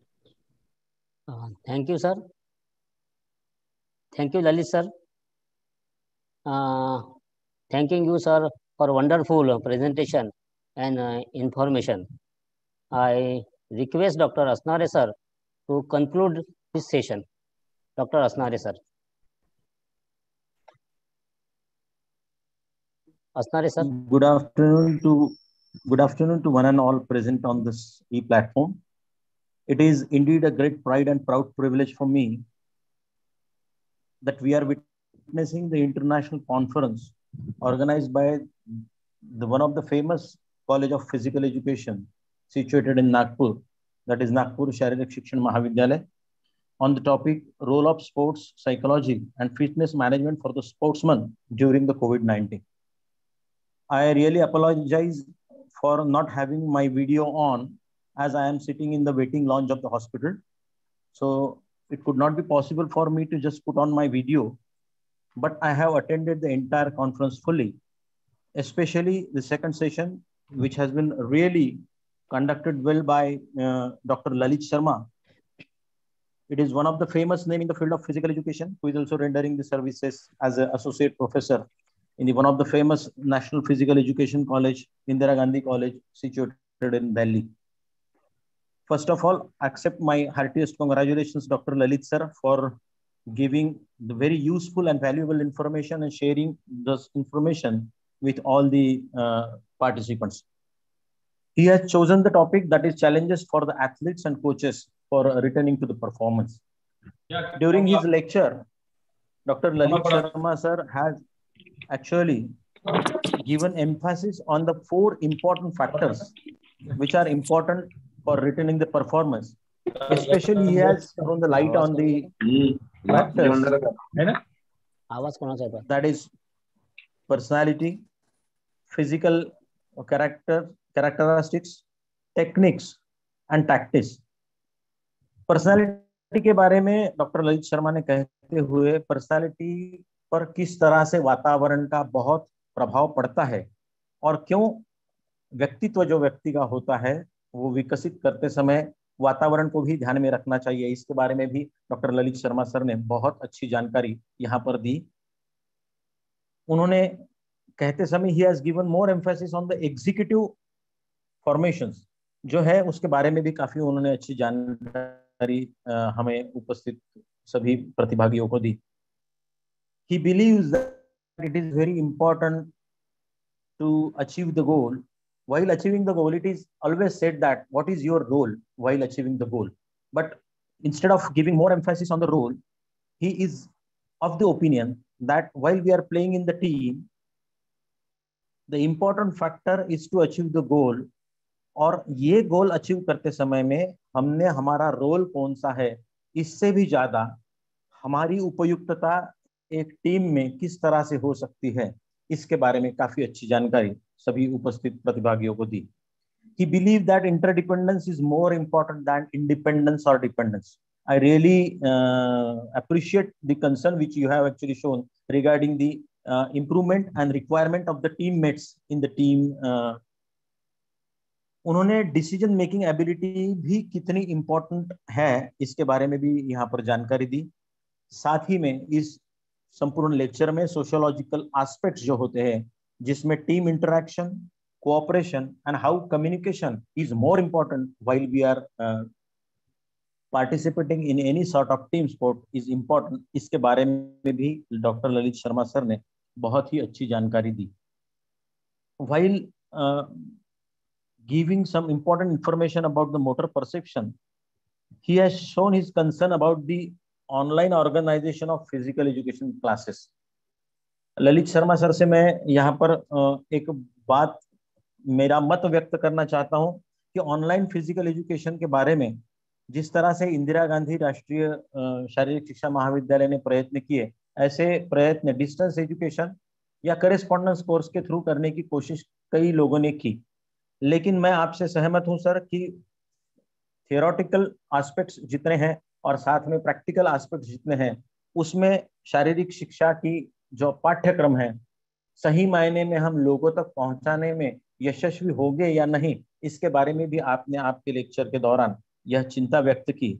लेकिन मैं अपने आप में एक मत रखना चाहता हूं कि classification of practical and theory classes अगर हम करते हैं, तो वो क्लासिफिकेशन करने के बाद में सही मायने में कितने आवर्स या कितने क्रेडिट्स हम ऑर्गेनाइजेशन ऑफ प्रैक्टिकल क्लासेस को देते हैं, अगर उतने हम डिडक्ट या सब्ट्रैक्ट करते हैं मेजर करिकुलम से, और थियोरेटिकल एस्पेक्ट जो कवर करने के लिए जितने भी आज तकनीकी स्वरूप के माध्यम उपलब्ध है, उनका अगर हम सही मायने में उपयोग करते हैं, तो इस वर्गीकरण के द्वारा हमें ऑनलाइन फिजिकल एजुकेशन के क्लासेस भी चलाते आएंगे. मैं अपने आप को सौभाग्यशाली मानता हूं कि ललित शर्मा सर जैसे एक प्रबुद्ध जो व्यक्ति है शारीरिक शिक्षा के क्षेत्र में, उनके इस सेशन के लिए मुझे आयोजकों ने चेयरपर्सन करके जो जिम्मेदारी दी, चूंकि मैं एक अस्पताल में निजी स्वरूप में किसी कारणवश आया हूं, मैं अपना वीडियो ऑन नहीं कर पा रहा हूं.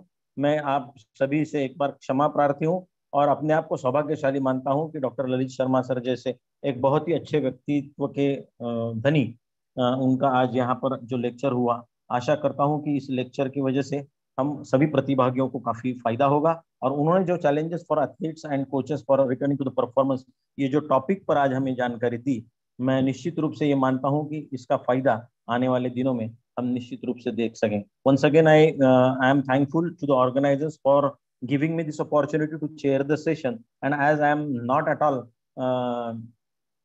in a condition to just put on my video, I once again apologize to the organizers, and I'm thanking you. Handing over mic to Dr. Tapan Datta for the further proceedings. Thank you, Asnaris sir. I hope you are well and you are doing good. And I'll talk to you later on after completion of schedule. And I think that nothing worst has happened with you. So I'll talk to you later in this case. Chaudhary sir, with your permission, if I can share the tomorrow's schedule, will it do?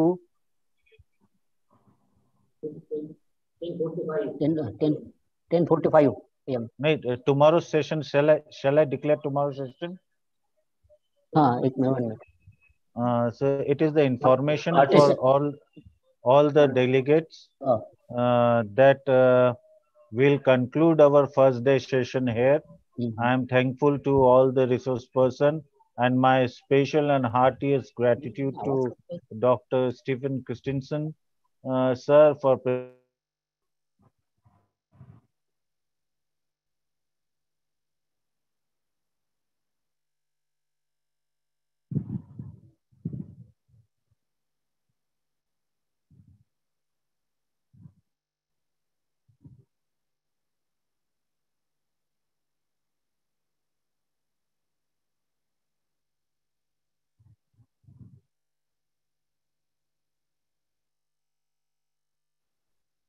Yes, I think Dr. Tapan Datta has got disconnected. Participants are requested to join us back tomorrow at 10:45 a.m. The link will be shared with all of you in the WhatsApp group.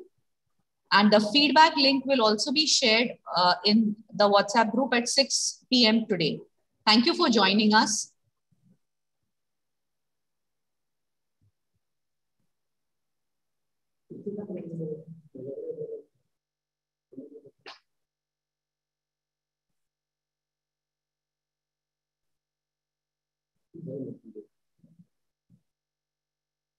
Thank you, everyone. Thank you, ma'am. Thank you for a wonderful session. Thank you. Thank you. Please join us tomorrow at 10:45 sharp so that we'll be able to start the program at 11 a.m.